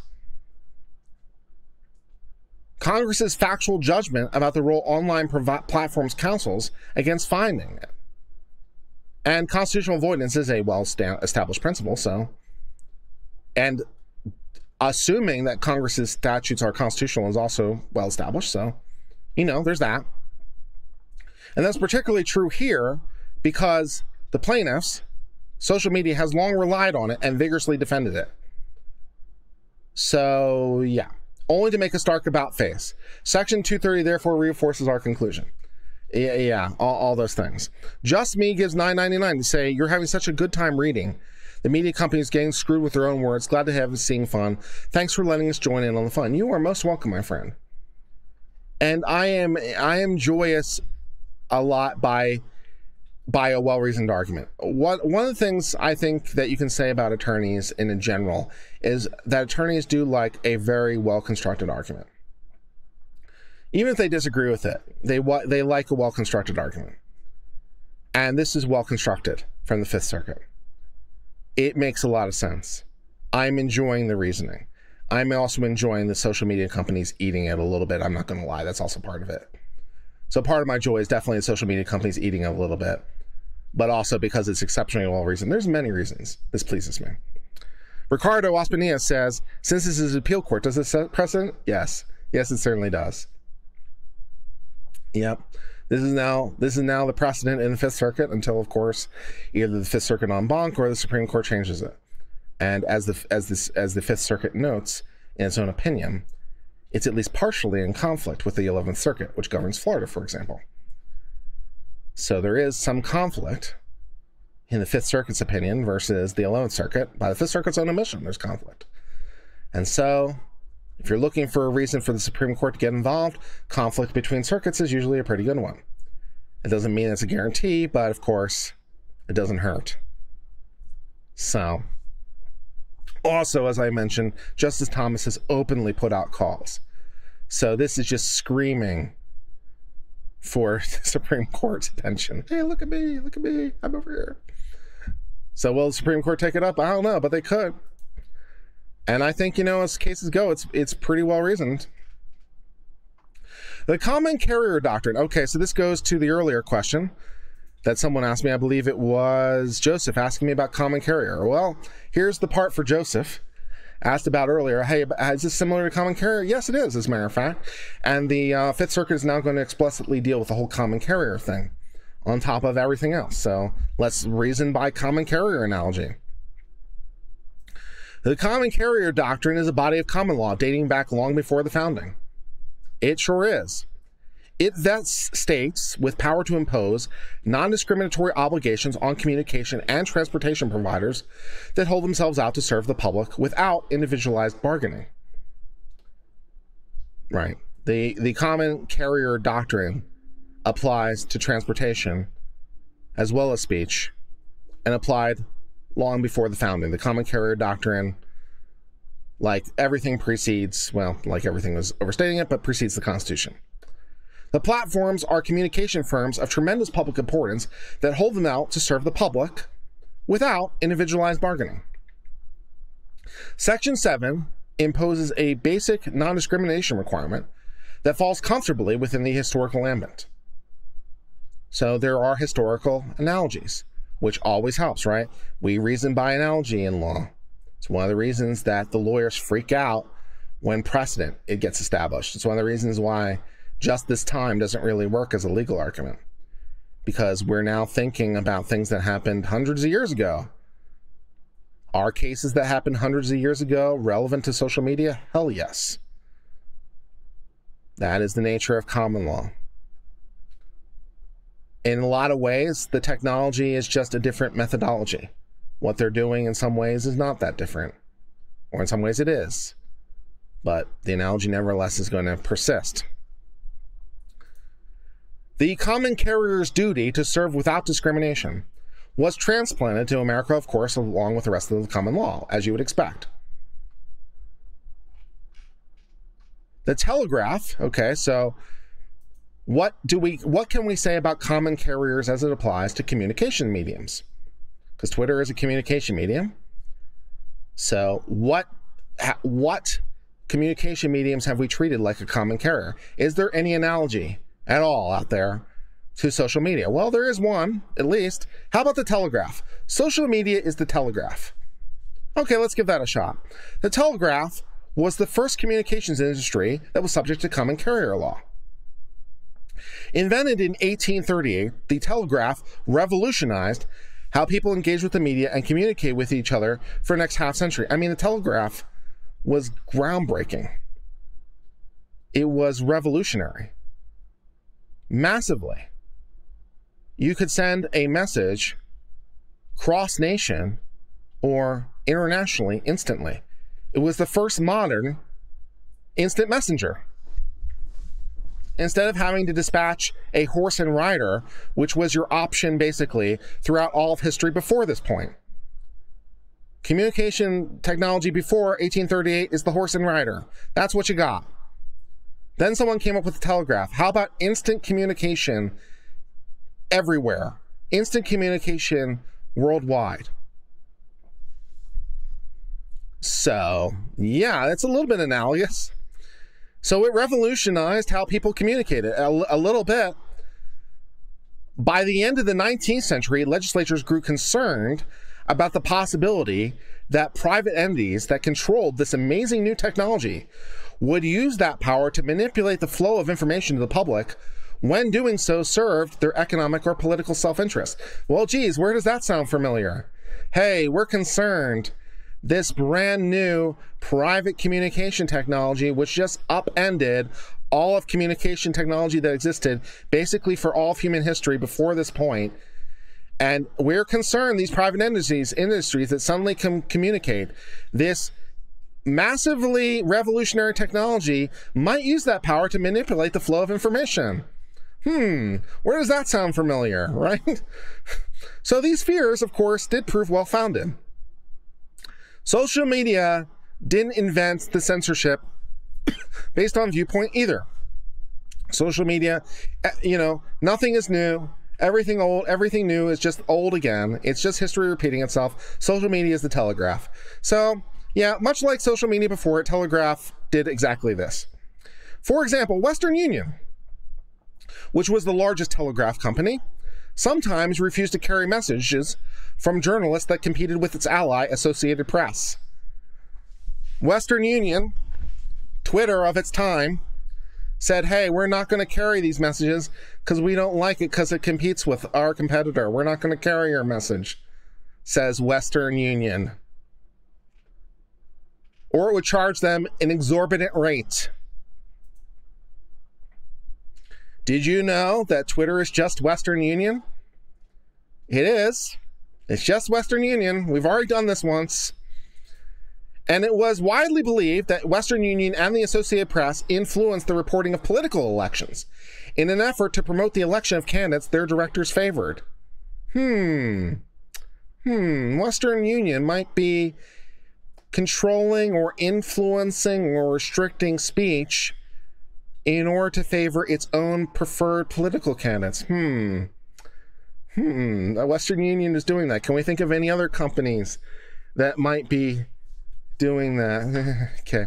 In response, the states started to enact common carrier laws to limit discrimination in the telegraph. They thought that maybe Western Union shouldn't be allowed to do that.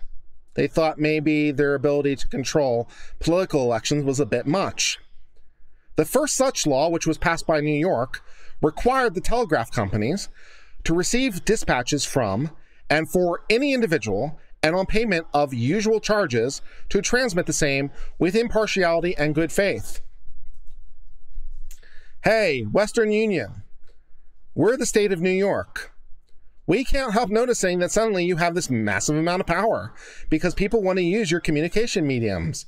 And suddenly you seem to be using this massive amount of power to communicate only messages you like and also influencing our elections. We, the state of New York, don't really like that very much. We are going to require you, Western Union, to receive the dispatches from individuals for any other individual on its usual terms and transmit it impartially. Everything old is new again. Rinse, repeat. New York further required such companies to transmit all dispatches in the order in which they were received. Congress, many states also eventually passed similar laws. So we start with the states doing this on an individual state-by-state level. And then eventually Congress gets involved in the regulation of interstate commerce and ultimately itself mandated that telegraph companies operate their lines as to afford equal facilities to all without discrimination in favor of or against any person, company, or corporation whatsoever. So can we, the state of Texas, tell Twitter, tell Facebook, tell LinkedIn, tell TikTok, tell Western Union they must receive the messages, they must transmit the messages on equal terms without discrimination on anybody? Can we do that? Yep, we can. Great. When state legislatures or state courts impose these common carrier requirements, effective firms try to bring constitutional claims. Everything old is new again. Everything old is new again. Let's discuss Twitter. Let's discuss Twitter. Twitter, in this case, is a company called MUN. It's 1876. Twitter's going by a different name in 1876. It's called MUN. Illinois passed a statute regulating railroads, among other things, requiring grain elevator rates and prohibiting rate discrimination. They brought a whole bunch of constitutional law complaints in 1876, Twitter did. The Supreme Court in 1876, Twitter says, hey, you know, not so much. The state legislatures may constitutionally regulate private firms if the service they provide is affected with the public interest. We can constitutionally regulate you by requiring you to apply equal rates if what you're doing is affecting the public interest. MUN, 1876, with the grain elevators. After MUN, the Supreme Court repeatedly upheld the common carrier regulations against constitutional challenges. Everything old is new again. We've done it. We've done it before. We've done it all before. It's all been done. Woo-hoo-hoo. It's all been done. Woo-hoo-hoo. It's all been done before. Texas permissibly determined that platforms are common carriers subject to non-discrimination. $10 from Joseph, who says, maybe in the weeds or in the case law, but can you speak to the idea that WU, one-to-one, while Twitter's one-to-many? Is that off base, a distinction without a difference? Well, Western Union is one-to-one, as opposed to other things. Well, is the fact that it's one-to-one relevant? So that's a good question.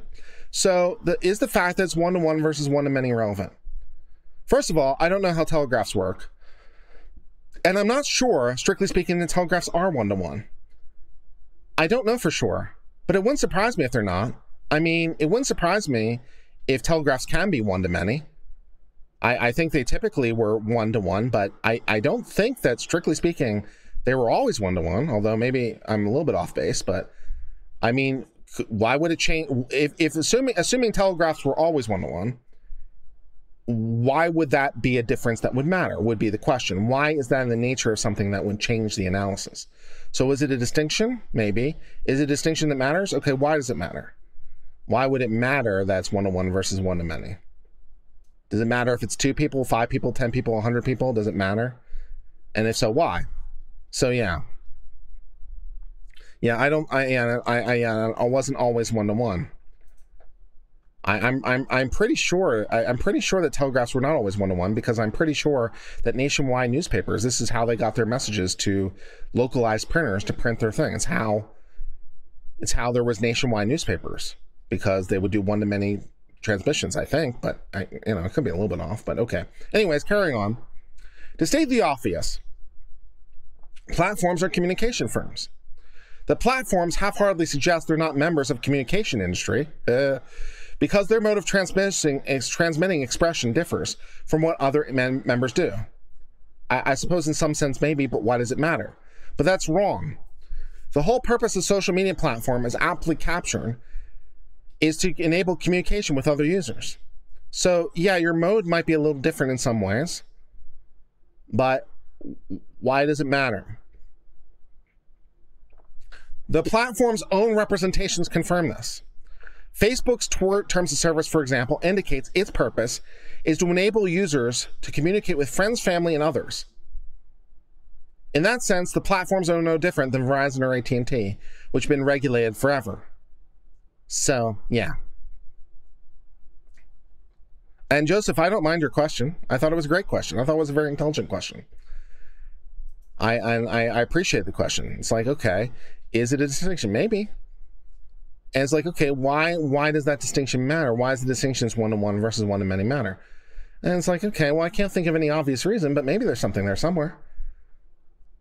But why does it, yeah, why would it change the analysis? I mean, yeah, it's not clear. And so, but I thought it was a great question, just a very sharp question. Well done. Joseph, you get +1 point from Uncivil Law for your intelligent question. You can exchange this at all the best Uncivil Law stores. Lol. Okay, carry on. The plaintiffs also hold themselves out to serve the public. They permit any adult to make an account, or anyone over the age of 13, incidentally, and to transmit expression after agreeing to the same boilerplate terms of service. They represent a willingness to carry anyone on the same terms and conditions. The platforms resist this conclusion, arguing they've not held themselves out to serve the public equally. That is so, they contend, because they're only willing to do business with users who agree to their terms of service. But requiring compliance with reasonable rules and regulations has never permitted a communications firm to avoid common carrier. Western Union has terms of service, always has. The Pony Express probably had terms of service too. The relevant inquiry is whether or not they have terms and conditions. It's instead whether or not there's individual bargaining or not. Is it the same terms and conditions for everybody? Which, yeah. So that's the standard. The platforms also contend they're not open to the public generally because they censor or otherwise discriminate against certain users and expression. To the extent platforms are arguing they're not common carriers because they filter some obscene, vile, and spam-related expression, this argument lacks any historical support. For example, phone companies are privileged by law to filter obscene or harassing expression, and they do. So to say that even the phone companies are forced to accept all transmissions is not quite right. The phone companies can act in some limited ways, for example, to provide denial of service attacks or to filter obscene or harassing messages. They can act.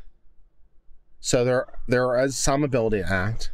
So you're not completely without any recourse, Twitter. Yet they're still regulated as common carriers despite this ability. Similarly, transportation providers may eject vulgar or disorderly passengers. So American Airlines is a common carrier. Can they kick you off their airline? Yeah, if you're disorderly and violate their terms of service and stuff, as long as they're even, right? Yeah, they're forced to accept everybody, but you can cause that to be revoked from you by being a jackass. So states may nevertheless impose a common carrier, even if they give you these limited abilities. American Airlines is a common carrier. AT&T is a common carrier. Does that mean that they can't do anything? No, that's not quite right. Are they nevertheless a common carrier? Yep, that's fine. You'll be fine, Twitter. The platforms, nevertheless, they cannot be regulated as common carriers because they engage in viewpoint discrimination. The very conduct common carrier regulation would forbid. Yeah, that's kind of the problem, though. We don't want you to do that. So, yeah, you're not common carriers because you engage in viewpoint discrimination. Yeah, but we'd like you to stop. This contention is upside down. It's a little upside down. The platforms appear to believe that any enterprise can avoid common carrier by violating the obligation. So AT&T could just stop being a common carrier anytime if they just chose to engage in viewpoint discrimination. This would be logically extendable, again, because we're going to the First Amendment, right? I mean, AT&T is regulated by statute and regulation out the ass. If our argument is First Amendment, because we can beat regulation or statute with First Amendment, if AT&T can, it's simply, hey, AT&T, by this one weird trick will allow you to censor people. These 5 simple ways to become not a common carrier. Number 2 will shock you. If AT&T could do that, then it would be a problem. But they can't, because that would be stupid. So no. This is obviously wrong and would rob the common carrier doctrine of any context. The platform's contention also involves a fair bit of historical amnesia. Oh yeah, there's that. As discussed earlier, telegraph companies once engaged in extensive viewpoint discrimination. That didn't save their ass. The telegraphs beat you to it, man. The telegraphs, before regulation ever came into place, were doing the viewpoint discrimination. That's kind of why the regulation came into place. So, yeah. So not so much immunizing you as actually providing the motivation for the regulation. And nearly every other industry has historically been subject to common carrier regulation, initially discriminated against. It's one of the reasons that we require the common carrier, because of you being discriminatory jerks. So no, that's not going to work. Texas has reasonably determined that platforms are affected with the public interest. Numerous members of the public depend on social media platforms to communicate about civic life, art, culture, religion, science, politics, school, family, and business. To say that social media is a lot of communication. Yeah. The Supreme Court in 2017 recognized that social media platforms, for many, are principal sources for knowing current events, checking ads for employment, speaking and listening in the modern public square, and otherwise exploring the vast realms of human thought and knowledge. Social media is the dominant, although certainly not exclusive, but is the dominant means of communication. It is the modern public square, says the Supreme Court, I think quite reasonably. That's what it's become. The court's modern public square label reflects the fact that in-person social interaction, cultural experiences, economic undertakings are increasingly being replaced by interactions and transactions hosted or facilitated by these platforms. A little bit commerce, speech, friendship, family, persuasion, picketing, pamphleting, concerts, protests are very increasingly switching from the old public square to the new. I think to say that there is a public interest in the social media communication is a little bit, at least as much as would be equivalent to Western Union. So yeah. If anything, the platform's position as modern public square has only become more entrenched as the public usage has continued to increase. And there is no end in sight. The centrality of the platforms of public discourse is perhaps most vividly illustrated by multiple federal courts of appeal decisions holding that replies to public Twitter feeds, public officials' Twitter feed, constitutes a public forum for the First Amendment purposes. It's public square enough to prevent governmental action. These decisions reflect modern intuition that platforms are forums for discussion and debate, and exclusion from the platforms amounts to exclusion from public discourse in a lot of ways. And for many, the platforms are also no less central to discussions about matters like school, family, and business than they are to debates about public science and religion. Yeah, very much so. Very much so. And there is absolutely no end in sight. There is no end in sight. This is going to only continue. This will only more and more and more replace the real world. I think sometimes we forget how young social media is.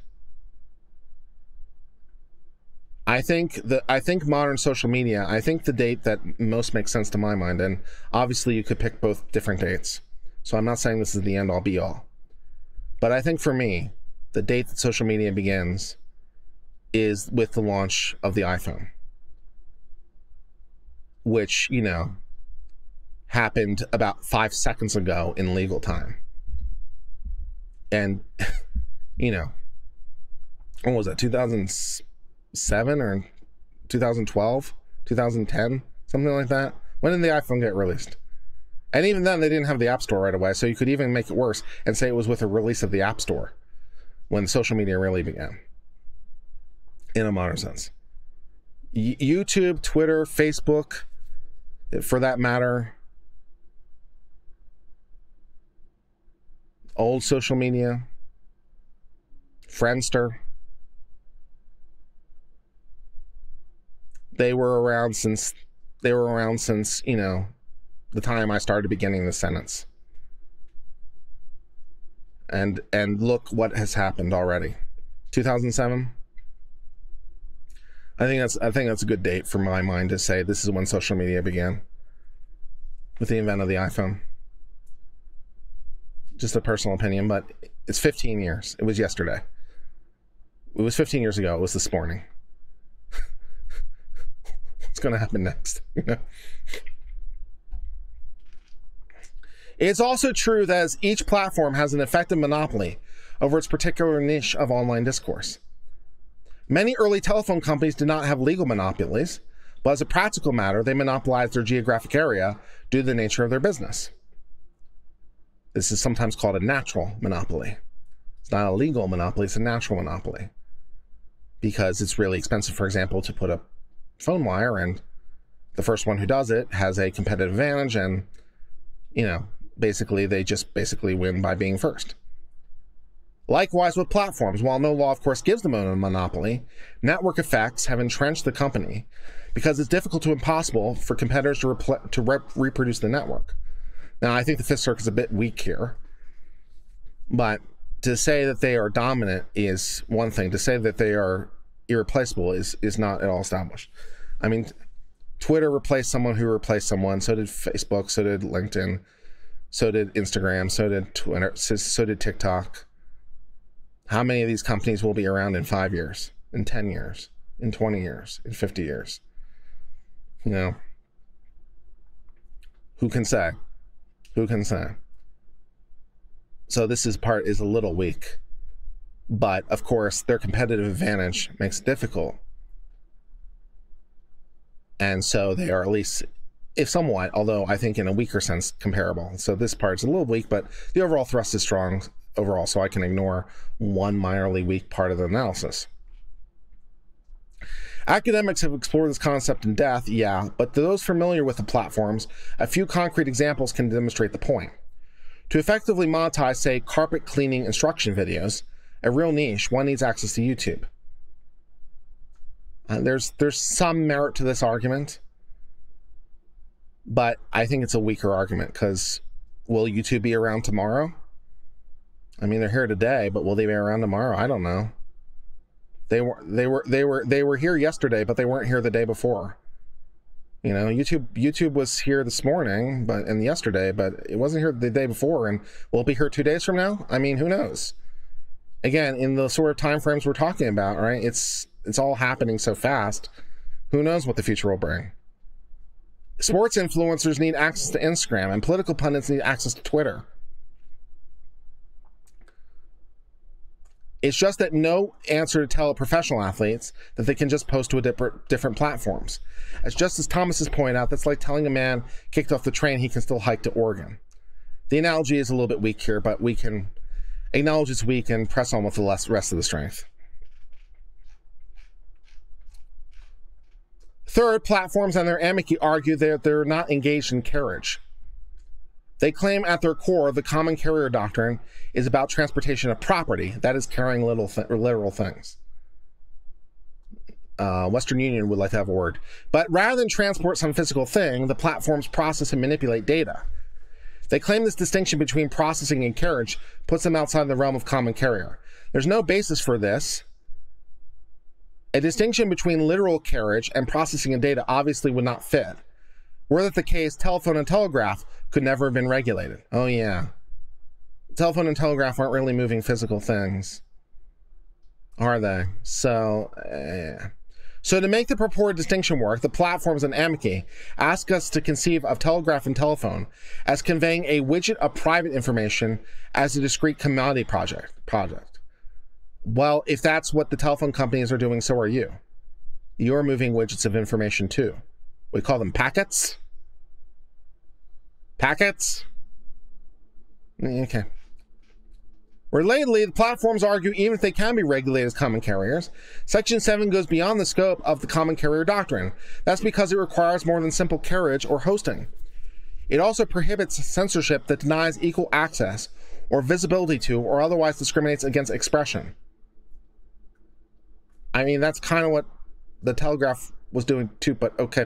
This is simply another version of the argument. Social media is too complicated medium to bear common carrier non-discrimination obligations. Oh yeah, social media is just too different. Social media is not that much different compared to the Telegraph as the Telegraph was compared to everything else that preceded it.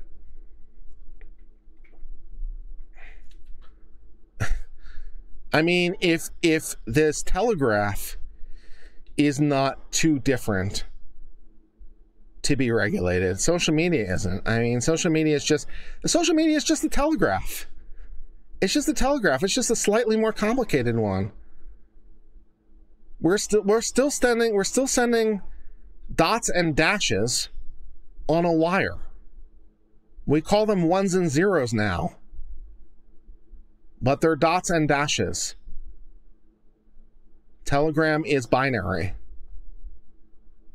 Modern networks are binary. It's the same thing. So, yeah. 4 Doors, More Corgi becomes a member. Thank you. Jennifer became a member. Thank you, by the way.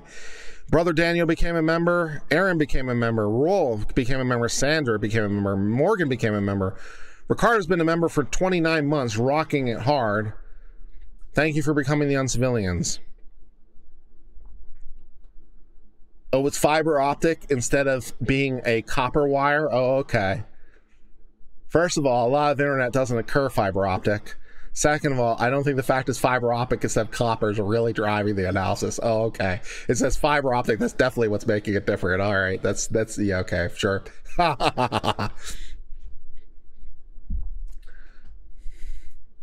Common carriers have not normally been able to discharge their duties by hosting or transmitting communications. Rather, they've been required to do so without discrimination, with impartiality and good faith as required by many state laws. States could even regulate telegraph companies to transmit all dispatches in the order in which they were received. Section 7 thus imposes ordinary common carrier non-discrimination obligations drafted to fit the medium. Photons instead of electrons is totally different. Yeah, sure, okay, whatever. Yeah. It's smoke signals. Smoke signals are binary, right? It's either on or it's off, man. Smoke signals. It's binary. Goes deep. At Bombs, the platform oldest ask us to hold that in long technological march, from ferries and bakeries to barges and grist mills, to steamboats and stagecoaches, to railroads and grain elevators, to water and gas lines, to telegraph and telephone lines, to social media platforms, that social media platforms marks the point where the underlying technology is finally so complicated, the government may no longer regulate it. Just by saying the sentence, I feel dumber. But we may not inter this vulnerable and centuries-old doctrine just because Twitter censorship tools are more sophisticated than Western unions. And are they? Are they more sophisticated than Western unions? I suppose in the sense that you don't have a human doing it anymore, but automation is what makes it sophisticated. I mean, that's just the industrial age, making it done by machine instead of by human beings. Is it really, is what Twitter does really that much more sophisticated than Western Union at base? I mean, not really. Not when you kind of boil it down. It's kind of the same thing. It's all old. It's all been done before. The fact that the plaintiffs' platforms fall within the historical scope of the common carrier doctrine further undermines their attempt to characterize their censorship as speech. As discussed at length earlier, the platform's primary constitutional argument is they so closely oversee their speech, and right away you know you're in trouble, that they exercise editorial discretion akin to a newspaper. Not even remotely close. But the same characteristics that make platforms common carriers, holding their communications out for the public to use on equal terms, and second, their well understood social and economic role as facilitators of other people's speech renders them not newspapers, but instead indispensable conduits for transmitting information. They're the telegraph, they're the telephone. Yeah, put differently, it's bizarre to posit that platforms provide much of the key communication infrastructure of modern life and yet conclude that each and every communication somehow still implicates their own speech. This is, yeah, the platform's argument is breaking down. I like this. I think it's well reasoned. I think this argument can withstand scrutiny. I'm not saying it necessarily will. I'm not saying the Supreme Court necessarily will adopt this reasoning. I've certainly been wrong about this, what the Supreme Court will do before, and surprised. Sometimes. So, you know, but I think it's a very good reasoning. It makes a lot of sense. I find it very persuasive. I like this. I think the historical analogies make a lot of sense. I think the old school regulations make a lot of sense. It seems consistent with the law, which is what you want in a decision. Skipping much analysis that I didn't think to do because I don't care.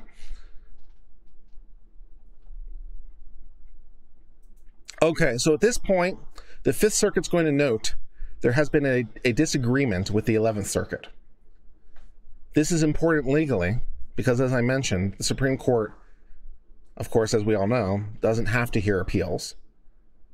But one of the key ways to get an appeal is to look for a circuit split. because then you have different federal courts. You have different federal law in different parts of the country, which is not great, right? You have the federal law is different in Texas than it is in Florida. Even though it's federal law, it's still different in two different places. This is not great, but that's the nature of the circuit system. So one of the things the Supreme Court does is resolve this by, citing what the answer is. So they're going to note there's this distinction because Florida has done some things. Now the Fifth Circuit feels that there's a lot of differences here that drive the analysis, but they also disagree with some of the reasoning. So they disagree with it both on the facts and on the law. So in 2021, Florida enacted its law, which sought to protect political candidates and journalistic organizations from censorship. So somewhat broadly similar. The 11th Circuit recently said injunction, and we're going to say not injunction. So the 11th Circuit and us might be in tension. The 5th Circuit notes that much of the 11th Circuit reasoning is thus consistent with, and then they talk about how they are dissimilar in many ways. So they are dissimilar. So they say that much of the reasoning is consistent with or irrelevant, but we do have some points of disagreement. So they note the distinction between the Florida law, factually. The Florida law prohibited all censorship of some speakers, while the Texas law prohibits some censorship of all speakers. So there was that difference. Texas's law permits non-viewpoint-based censorship and censorship of certain constitutionally unprotected expression, which Florida didn't do. Florida didn't permit non-viewpoint-based censorship. Texas does. So that suggests the potential for a different constitutional level of analysis. Because now if it's viewpoint neutral, maybe we're thinking intermediate scrutiny instead of strict scrutiny. HB 20 applies to all speakers equally instead of singling out political candidates and journalists for disfavored treatment. These are, of course, highly relevant distinctions and are impermissible content or speaker-based law versus viewpoint neutral law. So, yes, there are some factual distinctions that drive the analysis, at least in part, but not all the way. The Fifth Circuit notes that they part with the 11th Circuit on three key issues. The 11th Circuit says editorial discretion is a thing. We say it's not. We also disagree with the 11th Circuit that censorship is akin to the editorial judgment for reasons we've said. The 11th Circuit says editorial discretion is a thing. We say no. The 11th Circuit says the censorship is editorial discretion. We say no. We disagree with the 11th Circuit conclusion common carrier does not support the constitutionality of imposing non-discrimination. The 11th Circuit says common carrier is not a thing. We say it is. We disagree.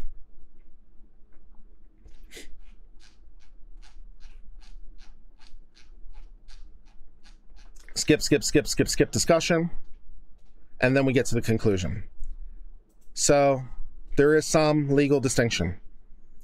The Fifth Circuit thinks a lot of it is factual, but not all of it. The Fifth Circuit thinks that the cases are at least legally in conflict. And thus, you think to yourself, the probability of the Supreme Court hearing this just went up. And then you remember that Justice Thomas has been calling for an opportunity to look at 230. And you think to yourself, okay, well, it's a candidate. It's a candidate. So the Fifth Circuit concludes by writing the following. The First Amendment protects speech. It generally prevents the government from interfering with people's speech or forcing them to speak. We can't force people to speak. We can't force them to not speak. The platforms argue because they host and transmit speech, the First Amendment gives them unqualified license to invalidate laws that hinder them from censoring. And they say that license entitles them to pre-enforcement challenge. We reject the contention. We reject the attempt to extract free-willing censorship right from the free speech guarantee. Platforms are not newspapers. Their censorship is not speech. They're not entitled to pre-enforcement review. And the law is constitutional because it neither compels nor obstructs the platform's own speech. The district court erred in concluding otherwise and therefore vacated and remanded with further opinion. And then there is a concurring opinion, which we won't read. There is no dissent. So this is a 3-0 decision, I believe.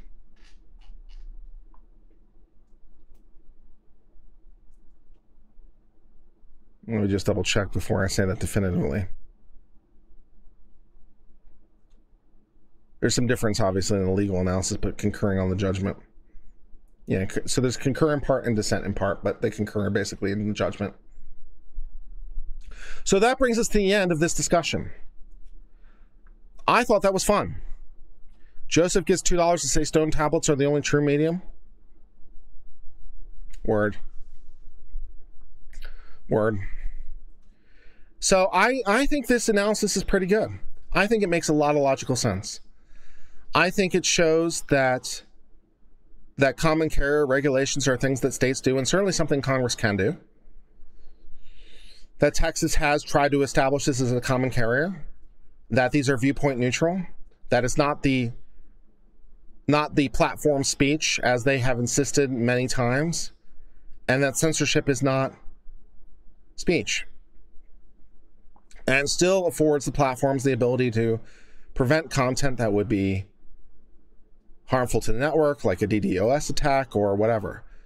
$5 from Ricardo Ospinilla. You know, saying the First Amendment supports censorship would be like saying the Second Amendment supports banning guns. And Joseph says, really enjoyed your coverage and insight. Thank you. I really enjoyed this. Well, I thought this was a really fun one. And I really appreciate the 476 of you who are currently watching and are part of the stream. You guys want to do some Jackbox? But before we can do Jackbox, we have to talk about the new background, because I want to talk about the new background. As you guys can see, I have changed the background by adding more and different color lights to make it even more and exciting and interesting. So, as you guys will remember, it used to look like this. Turn off those lights and turn off this light.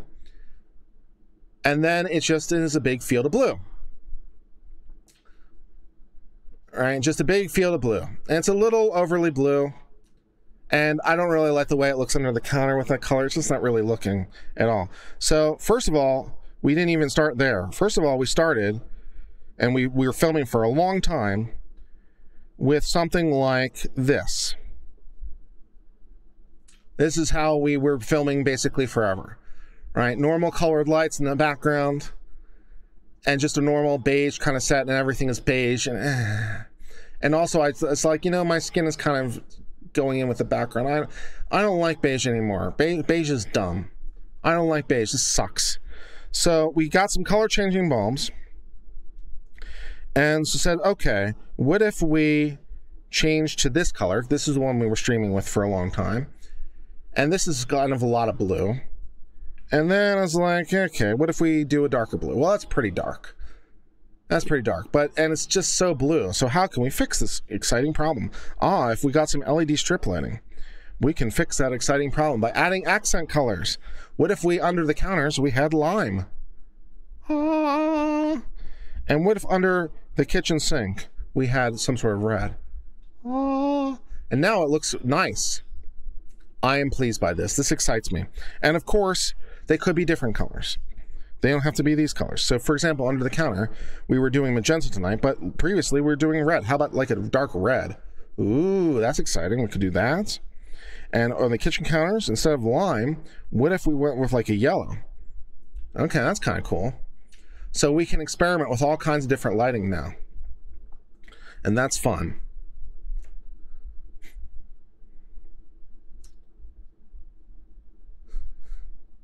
So it's all exciting and fun. And then we could even do things like, and this is just so stupid, we could also do things like we can do color changing bulbs. So do you guys want to be at the club? Do you guys want to be at the club? No problem, I can help you out. Let's put on the club lighting, and let's go ahead and just speed that up to make the color changing more clubby. Oh yeah. Now we're at the club, man. Club colors.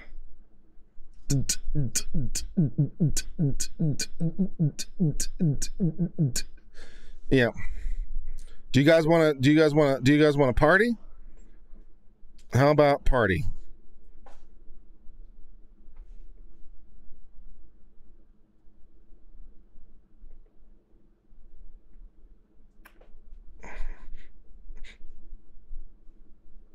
Oh yeah. I'm excited about this. I'm more excited than is probably strictly speaking rational, but that's okay. I don't always have to be rational all the time. You guys feeling the party? I'm feeling the party. So, good.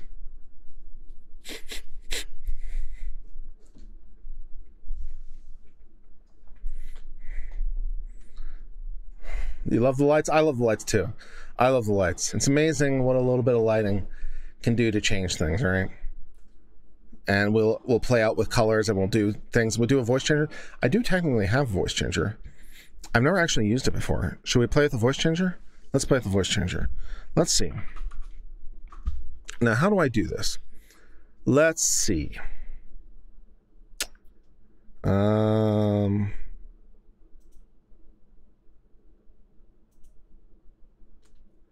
Kurt is the new lighting color. Yeah. The lighting warms my face. Thank you. All right. So we got voice mod. All right. So let's see. Now, if I turn on this voice change. Hello. Okay. Let's see now. Check 1 2. No, okay. Let's see. How do I do this?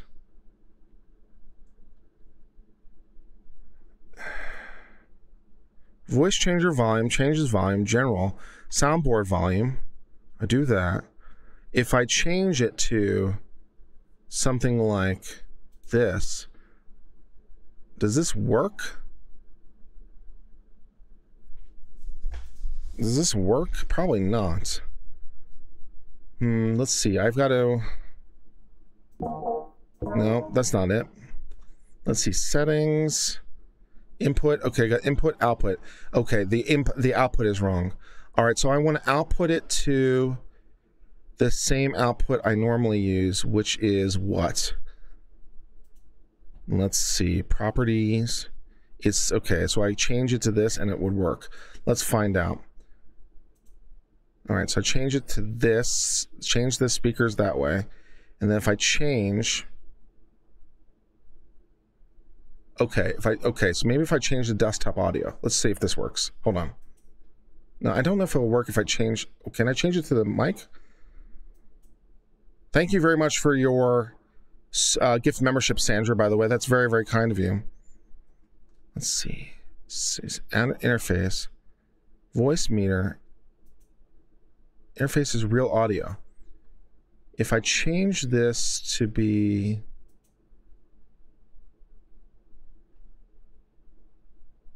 Realtek 2.0 audio, properties,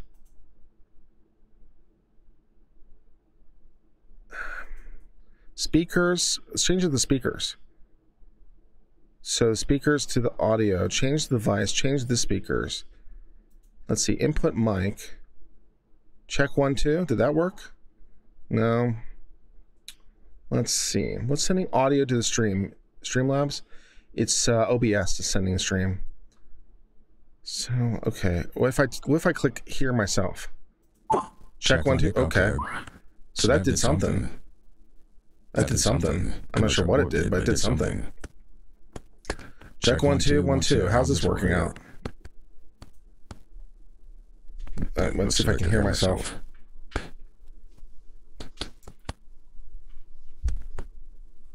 Check.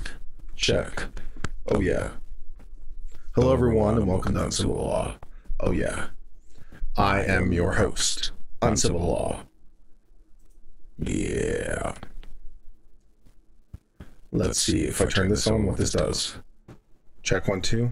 Check 1 2. Is this better than normal? Check 1 2 1 2 1 2.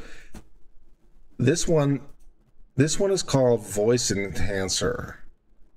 Is my voice enhanced? Is it better? Worse? Something? Okay. Let's see. Okay. Custom pitch. Oh, I can change the pitch. Oh, this is just too dangerous. Let's see if I change the pitch down. Check 1 2. Oh, yeah. Bo, bo, bo. Chipping it out, pow. Oh, bo, bo, bo. All right, let's change it up. Check, check, check, check. 100? 100. Do it 100, baby. I'm a Barbie girl in a Barbie world. Life is plastic, it's fantastic. You can touch my hair, undress me everywhere. Imagination, life is your creation.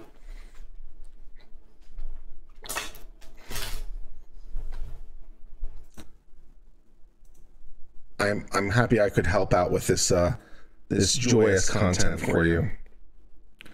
I don't have the paid version, so I don't have all the options. I've got Evil, Ogre, and Frankly, which is Frankenstein. Can I reduce the bounce of my voice and the effective voice? Maybe. I'll work on it. But we got some options. Evil? Now I'm evil? Do I sound evil? Check 1 2.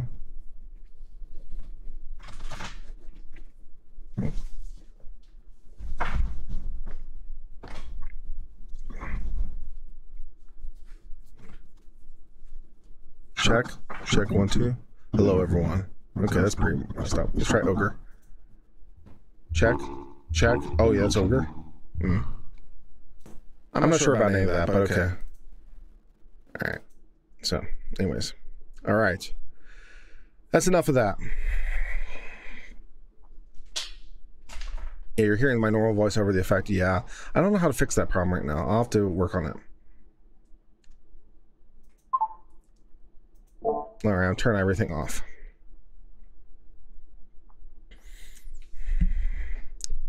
You guys want to do let's do a Daybell chapter? You guys want to do a Daybell chapter? Let's do a Daybell chapter. We are continuing our coverage of Daybell, the guy on trial, with some more wonderful readings from his book with commentary. The Great Gathering. When we last left the book, the U.S. government had instituted a program where they're putting a chip in people's hands that has GPS location and allows them to store money and ID and other things. And the Mormon Church is having a dispute over it. And our heroes over here are a little bit skeptical of the whole chip in the hand thing, even as basically all their friends and the community around them is installing it, including apparently 40% of the entire East Coast got the chip within 4 days. Yeah, so that's where we left things. And let's pick up. We are still in chapter 3, I think, of the Great Gathering. Standing in the holy places. Okay.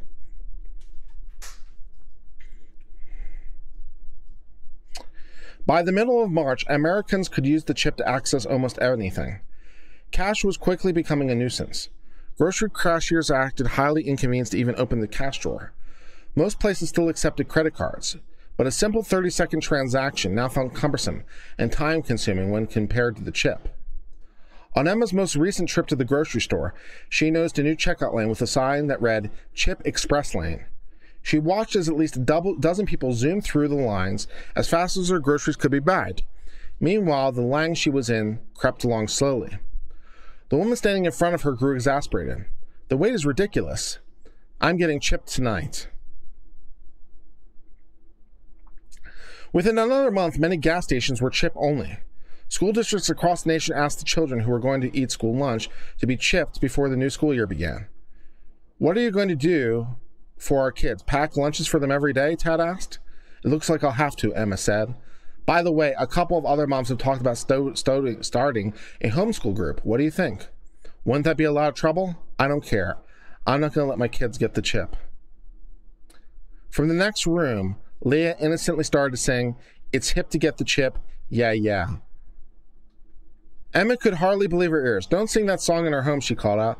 Leah in the next room said, "Why not? The kids sing it during recess." "That doesn't make it right," Emma said. "We're not getting the chip." Thus ends chapter 3. It was a short one.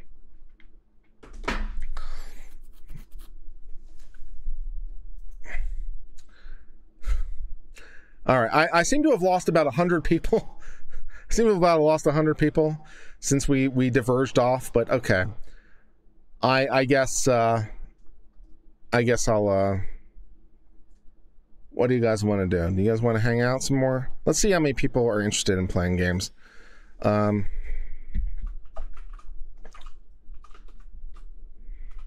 Let's see if there's enough people that are interested in it. I look chipper? Oh, thank you.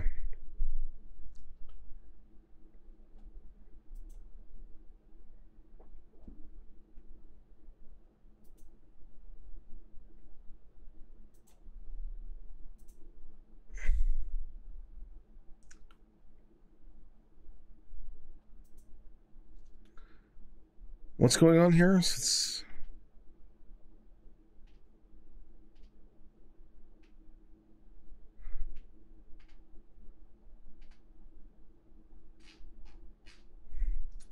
that the murder one? It's kind of the murder one, yeah. 87%, 23 people. Okay, there's some interest in that. Expecting guests in a second, no offense. Are you okay with Law Nerd clips including in their Barbie Girl compilation? All things being equal, I'd prefer not, to be honest.